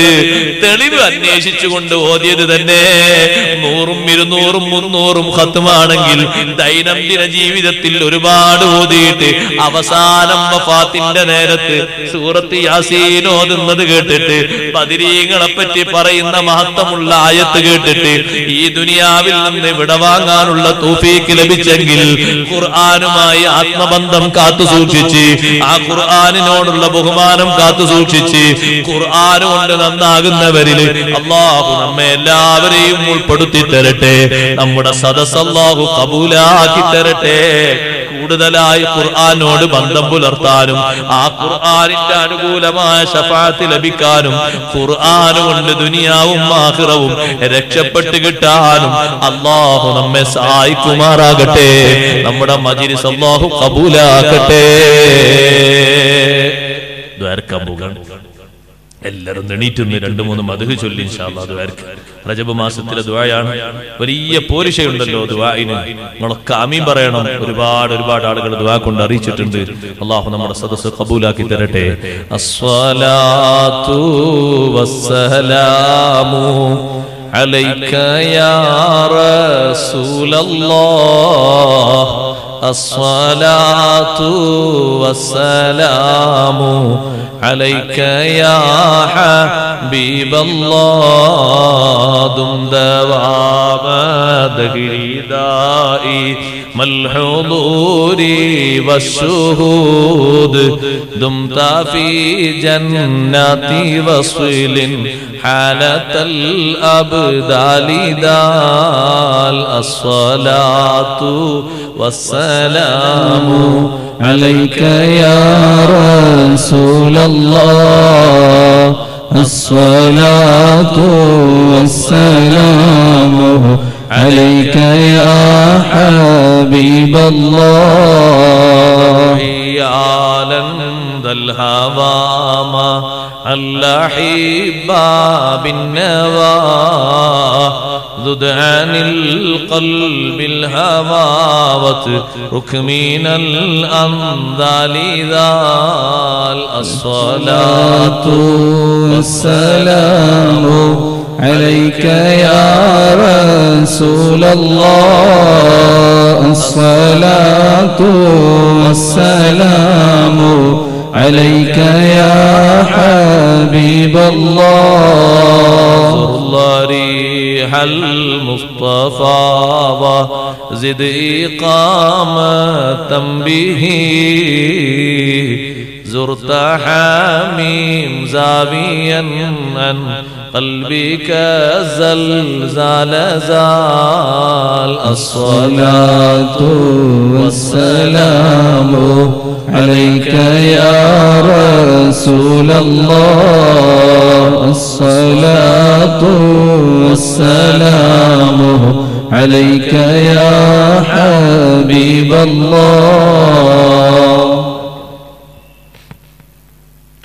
الحمد لله رب العالمين حمدا يوافي نعمه ويكافئ مزيده اللهم صل وسلم وبارك على رسولك سيدنا ومولانا محمد وعلى آله وأصحاب سيدنا ومولانا محمد أرحم الراحمين يا الملك الجبار يا സർവാധിനാഥനായ يا الله ഈ എരുമാട് പ്രദേശത്ത് അന്തിയുറങ്ങുന്ന സൂഫി ഷഹീദ് റഹ്മത്തുള്ളാഹി അലൈഹി അതുപോലെ തന്നെ സയ്യിദ് ഹസൻ സഖാഫിൽ ഹദറമി റഹ്മത്തുള്ളാഹി അലൈഹി അടക്കമുള്ള മഹാരഥന്മാരുടെ പേരിൽ ഞങ്ങൾ ഈ ഒത്തുകൂടി ഈ തുടങ്ങിയത് തുടക്ക ദിവസമായ ഈ മജ്ലിസ് ജുമുഅക്ക് ശേഷം തുടങ്ങിയതും നിർവഹിച്ച അമലുകളും ഒക്കെ നീ ഖബൂലാക്കണേ അല്ലാഹ്. ഞങ്ങൾ പാപങ്ങളാണ്, ദോഷികളാണ്, ഇൽമും അമലും കുറഞ്ഞവരാണ്. വിശുദ്ധമായ റജബിന്റെ ബറക്കത്ത് കൊണ്ട് ഞങ്ങളെ സദസ്സ് ഖബൂലാക്കണേ അല്ലാഹ്. ഇൽമു കുറഞ്ഞവരാണ്, നാഫിയ ഇൽമു ഏറ്റി തരണേ അല്ലാഹ്. ഞങ്ങളെ ഉസ്താദുമാര്, ശിഷ്യന്മാര്, സഹപാഠികൾ, സുഹൃത്തുക്കൾ, ഇവിടെ പഠിക്കുന്ന മുതഅല്ലിമുകൾ, ദർസ് നടത്തുന്ന ഉസ്താദുമാര്, സേവനം ചെയ്യുന്ന മുഅല്ലിമുകൾ എല്ലാവർക്കും ഇൽമു ഏറ്റി തരണേ അല്ലാഹ്. ഇവിടെ സദസ്സിൽ വന്ന മുത്തുമൂമിനീങ്ങൾ, ചെറിയ മക്കളടക്കം, ഈ സദസ്സ് ശ്രവിക്കുന്ന ഉമ്മമാര്, പങ്കന്മാരടക്കം, ഹൃദയത്തിന്റെ കരളിന്റെ കഷ്ണങ്ങളായ യുവാക്കളടക്കം എല്ലാവർക്കും ഇൽമു ഏറ്റി തരണേ അല്ലാഹ്. ഇൽമനുസരിച്ച് അമൽ ചെയ്യാനുള്ള കഴിവ് നൽകണേ അല്ലാഹ്. കുറ്റമറ്റ അമലുകൾക്ക് തൗഫീഖ് തരണേ അല്ലാഹ്. ഇൽമിന്റെ കുറവ് കൊണ്ട് ഞങ്ങളെ അമലുകൾ ബാത്തിലാക്കല്ലേ അല്ലാഹ്. ചുരുങ്ങിയ കാലമാണ് ഈ ചെറിയ ദുനിയാവിൽ, ആഖിറത്തിലേക്കുള്ള സമ്പാദ്യത്തിന് തൗഫീഖ് നൽകണേ അല്ലാഹ്. മഹാന്മാരുടെ ഹദറത്തിൽ വെച്ച് നിന്നിലേക്ക് ഉയർത്തുന്ന കരങ്ങളെ ഖായിബാക്കാതെ ഖബൂലാക്കണേ അല്ലാഹ്. ആര് ഞങ്ങളെ കൈവടിഞ്ഞാലും റബ്ബാകുന്ന നീ ഞങ്ങൾക്ക് തുണയാകണേ അല്ലാഹ്. ഇരുലോകത്തും ഞങ്ങൾക്ക് തുണയാകണേ അല്ലാഹ്. ഞങ്ങളെ നേതാവ്, ലോകത്തിന്റെ നേതാവ് സയ്യിദുൽ വജൂദ് ഹബീബ് റസൂലുള്ളാഹി സ്വല്ലല്ലാഹു അലൈഹി വസല്ലം തങ്ങളോടുള്ള ഹുബ്ബിനാൽ ഞങ്ങൾക്ക് ഈമാൻ ഏറ്റിത്തരണേ അല്ലാഹ്. അവിടുത്തോടുള്ള ഹുബ്ബ് ഞങ്ങൾക്ക് വർദ്ധിപ്പിക്കണേ റഹ്മാനേ. അവിടുത്തെയോടുള്ള മദഹും സ്വലാത്തും മഹബത്തും അധികരിപ്പിക്കണേ അല്ലാഹ്. അവിടുത്തെയോടുള്ള ബഹുമാനം കൊണ്ട് ഞങ്ങളെ ഖബൂലാക്കണേ അല്ലാഹ്. അവിടുത്തെ പേരമക്കളോട്, അവിടുന്ന് ഏറ്റവും സ്നേഹിച്ച ഖുർആനിനോട് നന്നായി ഹുബ്ബ് വെക്കാനും ആദരിക്കാനും തൗഫീഖ് നൽകണേ അല്ലാഹ്. അനാദരവ് കൊണ്ട് ഞങ്ങളെ ഈമാൻ തകർക്കല്ലേ അല്ലാഹ്. അനാദരവ് കൊണ്ട് ഒരു വിഷയത്തിലും ഞങ്ങളെ ഖായിബാക്കല്ലേ അല്ലാഹ്. റഹീമനായ അല്ലാഹ്, ഞങ്ങളെ അമലുകളൊന്നും കുറ്റമറ്റതല്ല, സ്വാലിഹായ അമല് തന്ന് ഞങ്ങളെ ഖബൂലാക്കണേ അല്ലാഹ്. ഈ ഉറൂസ് മുബാറക്ക് നടത്തിപ്പിന് വേണ്ടി കഠിനാധ്വാനം ചെയ്യുന്ന ഉപ്പമാര്, സഹോദരന്മാര്, ഇവിടത്തെ കമ്മിറ്റി ഭാരവാഹികൾ എല്ലാവർക്കും ഖൈർ നൽകണേ അല്ലാഹ്, ബറക്കത്ത് നൽകണേ അല്ലാഹ്. ഇവിടെ നേർച്ച വസ്തുക്കൾ കൊണ്ടുവരുന്ന സഹോദരങ്ങൾ, സഹോദരിമാർ ഓരോരുത്തരുടെ മുറാദും ഹാസിലാക്കണേ അല്ലാഹ്. നീറിപ്പുകയുന്ന പ്രശ്നങ്ങളുമായി ഇതുപോലെയുള്ള മജ്ലിസിലേക്ക്, മസാറിലേക്ക് നടന്നു വരുന്ന ഞങ്ങളെ മുഹിബ്ബീങ്ങൾ ഒരുപാടുണ്ട്. ഇവിടെയും മറുനാട്ടിലുമുണ്ട്. മനസ്സകം നീറുന്ന പ്രശ്നങ്ങളാണ്. ഓരോന്നും പറയാൻ കഴിയാതെ വേദനിക്കുന്നവരുണ്ട്. എല്ലാവരുടെ പ്രശ്നങ്ങളും പരിഹരിക്കണേ അല്ലാഹ്. മക്കളില്ലാത്തവർക്ക് മക്കളെ നൽകണേ അല്ലാഹ്. ജോലിയില്ലാത്തവർക്ക് ജോലി നൽകണേ അല്ലാഹ്. കുടുംബ ജീവിതത്തിൽ വിഷമങ്ങൾ അനുഭവിക്കുന്നവർക്ക് നല്ല ഇണക്കം നൽകണേ അല്ലാഹ്. നല്ല സമാധാനാവസ്ഥ നൽകണേ അല്ലാഹ്. അല്ലാഹുവേ, ദാരിദ്ര്യം കൊണ്ട് കഷ്ടപ്പെടുന്നവർക്ക് ഗിന നൽകണേ അല്ലാഹ്. നിന്നെ മറക്കുന്ന ഗിന തന്ന് ഞങ്ങളെ പരീക്ഷിക്കല്ലേ അല്ലാഹ്. നിന്നെ മറക്കുന്ന ദാരിദ്ര്യം തന്ന് ഞങ്ങളെ ശിക്ഷിക്കല്ലേ അല്ലാഹ്. വിവിധ രോഗങ്ങൾ പേര് നിർവചിക്കാൻ കഴിയാതെ ലോകത്തിന്റെ വിവിധ ഭാഗങ്ങളിൽ പൊട്ടിപ്പുറപ്പെട്ടിരിക്കുന്നു. ഞങ്ങൾക്ക് നിന്റെ മഹലായ ഫദ്ല് കൊണ്ട്, അംബിയാ ഔലിയാഇന്റെ മദദ് കൊണ്ട്, ഇവിടെ അന്തിയുറങ്ങുന്ന മഹാന്മാരുടെ കറാമത്ത് കൊണ്ട് ആഫിയത്ത് തരണേ അല്ലാഹ്. ഞങ്ങളെ മാതാപിതാക്കൾ, ഉസ്താദുമാര്, അഭിവന്യരായ ഗുരുനാഥന്മാര്, മശായിഖുമാർക്ക് ആഫിയത്ത് കൊടുക്കണേ അല്ലാഹ്. അവരാരെയും വിഷമത്തിലാക്കല്ലേ അല്ലാഹ്, ദില്ലത്തിലാക്കല്ലേ അല്ലാഹ്, അപമാനത്തിലാക്കല്ലേ അല്ലാഹ്, ഫളീഹത്തിലാക്കല്ലേ അല്ലാഹ്. പെട്ടെന്ന് നീ അവരെ പിടിച്ച് ഞങ്ങളെ അനാഥരാക്കല്ലേ അല്ലാഹ്. ആഫിയത്തുള്ള ദീർഘായുസ്സ് നീ അവർക്ക് പ്രദാനം ചെയ്യണേ അല്ലാഹ്. മഹാന്മാരുടെ മസാറുകളിലെത്തുന്ന മുത്തുമൂമിനീങ്ങളിൽ രോഗബാധിതരുണ്ട് അല്ലാഹ്. ക്യാൻസർ രോഗം വരെ ബാധിച്ചവരുണ്ട്, ഡയാലിസ് ചെയ്യുന്നവരുണ്ട്, കിഡ്നിക്ക് അസുഖമുള്ളവരുണ്ട്, ബ്ലോക്കിന്റെ അസുഖമുള്ളവരുണ്ട്, വേദനകളുള്ളവരുണ്ട്, വ്യത്യസ്ത ഭാഗങ്ങളിൽ തളർച്ചകളുള്ളവരുണ്ട്, കാൽമുട്ടിന് അസുഖമുള്ളവരുണ്ട്, തലവേദനകളുള്ളവരുണ്ട്, വിട്ടുമാറാത്ത പല്ലുവേദനയുള്ളവരുണ്ട്, ഗ്യാസിന്റെ അസുഖമുള്ളവരുണ്ട്, ഷുഗറുണ്ട്, പ്രഷറുണ്ട്, അറ്റാക്കുണ്ട്, കൊളസ്ട്രോൾ ഉണ്ട്. ഒക്കെ നീ ശിഫയാക്കണേ അല്ലാഹ്. അവരുടെ മഹത്വം കൊണ്ട് ശിഫയാക്കണേ അല്ലാഹ്. ഞങ്ങൾ ആരുമല്ല, നിന്റെ ദുനിയാവിലെ ഏറ്റവും മിസ്കീന്മാരായ പാപങ്ങളാണ്. നിന്നിലേക്ക് ഉയർത്തുന്ന കരങ്ങൾ മലിനമാണ്, ചോദിക്കുന്ന നാക്കുകൾ അശുദ്ധമാണ്, ഞങ്ങളെ കൽബുകൾ മലീമസമാണ്. ഞങ്ങളെ ഖായിബാക്കാതെ ഖബൂലാക്കണേ അല്ലാഹ്. മഹാന്മാരുടെ സാന്നിധ്യത്തിൽ വെച്ച് ഉയർത്തുന്ന കരങ്ങളായതുകൊണ്ട് പരിഗണിക്കണേ അല്ലാഹ്. ദോഷത്തിന്റെ ആധിക്യം കൊണ്ട് ദുആന ഞങ്ങളിലേക്ക് മടക്കല്ലേ അല്ലാഹ്. ദോഷത്തിന്റെ ബാഹുല്യം കൊണ്ട് ഞങ്ങളെ ഈമാൻ ഊരിക്കളയല്ലേ അല്ലാഹ്. ഫിത്ന ഫസാദുകളിൽപ്പെട്ട് ഞങ്ങളെ ഈമാൻ തകർക്കല്ലേ അല്ലാഹ്. ഞങ്ങളെ ദർശിലും മറ്റു സംരംഭങ്ങളിലും ബർക്കത്ത് ചെയ്യണേ അല്ലാഹ്. ഇവിടെ മുതഅല്ലിമീങ്ങളെ സ്നേഹിക്കുന്ന ഉസ്താദുമാർക്ക് ഭക്ഷണം നൽകുന്ന, അവർക്ക് ഒത്താശ ചെയ്യുന്നവർ ആരെല്ലാം ഉണ്ടോ നീ അവർക്ക് ബഹുമാനം കൊടുക്കണേ അല്ലാഹ്. വലിയ പരിഗണന കൊടുക്കണേ അല്ലാഹ്. ഇവിടെയുള്ള മഹല്ല് ജമാഅത്തിന്റെ നേതൃത്വം നീ അവർക്ക് ഇസ്സത്ത് കൊടുക്കണേ അല്ലാഹ്. സദസ്സിൽ വന്നിരുന്ന ബാക്കവി ഉസ്താദ് അടക്കം ക്ഷീണം അനുഭവിക്കുന്ന പലരുമുണ്ട്. ആഫിയത്ത് കൊടുക്കണേ അല്ലാഹ്. നല്ല ഇസ്സത്തും ഹിമ്മത്തും കൊടുക്കണേ അല്ലാഹ്. ഉള്ള കാലം നിന്റെ ത്വഅത്തിലായി സന്തോഷത്തിലായി ജീവിക്കാൻ കാര്യം തരണേ അല്ലാഹ്. ദുനിയാവിന്റെ ആർത്തിയുള്ളവരാക്കല്ലേ അല്ലാഹ്. ആഖിറത്തിലേക്ക് മുതൽക്കൂട്ടാകുന്ന പ്രവർത്തനങ്ങൾക്ക് തൗഫീഖ് നൽകണേ അല്ലാഹ്. സ്വന്തം ശരീരത്തിന്റെ അമലിലും സമ്പത്തിന്റെ അമലിലും കുടുംബത്തിന്റെ അമലിലും ഞങ്ങൾക്ക് പിശുക്ക് നൽകല്ലേ അല്ലാഹ്. നിന്റെ ത്വഅത്തിലായവയൊക്കെ ഉപയോഗിക്കാൻ തൗഫീഖ് തരണേ അല്ലാഹ്. ഖുവ്വത്തുൽ ഹിഫ്ള് ഏറ്റിത്തരണേ അല്ലാഹ്. ഖുവ്വത്തുൽ ഫഹ്മ് ഏറ്റിത്തരണേ അല്ലാഹ്.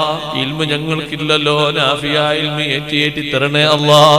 ഞങ്ങളൊക്കെ മുതഅല്ലിമുകളാണ്. ഞങ്ങൾ പഠിക്കുന്ന ഞങ്ങൾക്ക് ഇൽമു നുകർന്നു തരാൻ കാരണക്കാരായി വർത്തിച്ച് ഞങ്ങളിൽ നിന്ന് വിടവാങ്ങിയ, ഞങ്ങൾക്ക് ഭക്ഷണം തന്ന ഉമ്മമാര്, കിതാബ് വാങ്ങി തന്നവർ, അല്ലാഹുവേ പഠിക്കുന്ന കാലത്ത് ഒട്ടേറെ സഹായങ്ങൾ ചെയ്തവർ, ഞങ്ങളതിന് അർഹരാണെന്ന് കരുതിയിട്ടല്ല, നിന്റെ ഇൽമിനെ സ്നേഹിച്ചിട്ടാണ്. ആരൊക്കെ വിടവാങ്ങിയോ ദറജേറ്റി കൊടുക്കണേ അല്ലാഹ്. മഗ്ഫിറത്തും റഹ്മത്തും വിശാലമാക്കണേ അല്ലാഹ്. ജീവിച്ചിരിക്കുന്ന ഞങ്ങളെ സഹകാരികൾ, സ്നേഹികളുണ്ട്. കിതാബ് വേണമെന്ന് പറയുമ്പോൾ കിതാബ് അയച്ചു തന്നവർ, വിദേശത്തും സ്വദേശത്തുമുള്ളവർ, ആരെയും ഞങ്ങൾ വിട്ടുപോകുന്നില്ല. എല്ലാവർക്കും ഖൈർ നൽകണേ അല്ലാഹ്. ബറക്കത്ത് അധികരിപ്പിക്കണേ അല്ലാഹ്. ബറക്കത്ത് ദായിമാക്കി കൊടുക്കണേ അല്ലാഹ്. ദുനിയാവിൽ നിന്ന് വിടവാങ്ങുന്നതിന്റെ മുമ്പ് ഞങ്ങളെ ഖൽബിനും ഞങ്ങളെ അവയവങ്ങൾക്കും ത്വഹാറത്ത് തന്ന് ത്വാഹിറും മുതഹിറുമായ ഞങ്ങളുടെ നേതാവ് ഹബീബ് റസൂലുള്ളാഹി സ്വല്ലല്ലാഹു അലൈഹി വസല്ലം തങ്ങളെ കാണിക്കണേ അല്ലാഹ്. ഞങ്ങൾക്ക് ദുനിയാവിലെ ഏറ്റവും വലിയ അഭിലാഷമാണ് സാധിപ്പിക്കണേ അല്ലാഹ്. അല്ലാഹുവിന്റെ ഹബീബ് ദുആ ചെയ്തതുപോലെ ലാ തുമിതിനി ഹത്താ തുരിയനി അലിയ, അലിയിനെ കാണിക്കുന്നത് വരെ മൂത്താക്കല്ലേ എന്ന് തങ്ങൾ ദുആ ചെയ്തിട്ടുണ്ട്. അതിനോട് ഇത്തിബാ ചെയ്ത് ഞങ്ങളും ദുആ ചെയ്യുന്നു. അവിടുത്തെ കാണിക്കുന്നത് വരെ ഞങ്ങളെ മൂത്താക്കല്ലേ അല്ലാഹ്. കാണാനുള്ള ഖൽബ് നൽകണേ അല്ലാഹ്. ഇതിനെ പറ്റുന്ന ത്വഹാറത്ത് ഞങ്ങൾ അവയവങ്ങൾക്ക് തരണേ അല്ലാഹ്. ഞങ്ങൾ പാവങ്ങളാണ്, മിസ്കീന്മാരാണ്. ഞങ്ങൾ ധരിച്ച വസ്ത്രങ്ങളെ പോലെ ഞങ്ങളാകവും പുറവും വിശുദ്ധമല്ലല്ലോ, നീ നന്നാക്കി തരണേ അല്ലാഹ്. ദുആന ഖബൂലാക്കണേ അല്ലാഹ്. മരിക്കുന്നതിന്റെ മുമ്പ് എല്ലാ ഹക്കടപാടുകളിൽ നിന്നും മുക്തി നൽകണേ അല്ലാഹ്. ഒരാളോടും ഒരു ഹക്കും ബാക്കിയാക്കി ഞങ്ങളെ മൗത്താക്കല്ലേ അല്ലാഹ്. മരണം ഖൈറാകുന്ന നേരത്ത് നല്ലതുമായി ബന്ധപ്പെടുന്ന ഓടുന്നതിനിടയ്ക്ക് ഏറ്റവും നല്ല കലിമ ലാ ഇലാഹ ഇല്ലല്ലാഹ് ഖൈറായ നിലക്ക് ചൊല്ലി ഞങ്ങളുടെ നേതാവ്, ലോകത്തിന്റെ നേതാവ് ഹബീബ് റസൂലുള്ളാഹി സ്വല്ലല്ലാഹു അലൈഹി വസല്ലം തങ്ങളുടെ മന്ദസ്മിതമായ സുന്ദര പൂമുഖം ഒരു നോക്ക് കണ്ടുപിരിയാൻ തൗഫീഖ് തരണേ അല്ലാഹ്. ആ രംഗത്ത് ഞങ്ങൾ ആരെയും വഷളാക്കല്ലേ അല്ലാഹ്. അനന്തര ജീവിതത്തിലും സലാമത്ത് തരണേ അല്ലാഹ്. اللهم إنك قلت وقولك الحق ادعوني أستجب لكم فاستجب دعوتنا يا مجيب دعوة المضطرين. آمين آمين برحمتك يا أرحم الراحمين. وصلى الله تعالى وسلم على خير خلقه سيدنا محمد وآله وصحبه أجمعين. سبحان ربك رب العزة عما يصفون وسلام على المرسلين والحمد لله رب العالمين. صلى الله على محمد صلى الله عليه وسلم. صلى الله على محمد صلى الله عليه وسلم. اللهم صل على محمد والآل والصحاب سلم. صل على جميع الأنبياء المرسلين والحمد لله رب العالمين. എല്ലാവരോടും ദുആ കൊണ്ട് അറിയിക്കുന്നു. അസ്സലാമു അലൈക്കും വറഹ്മത്തുള്ളാഹി.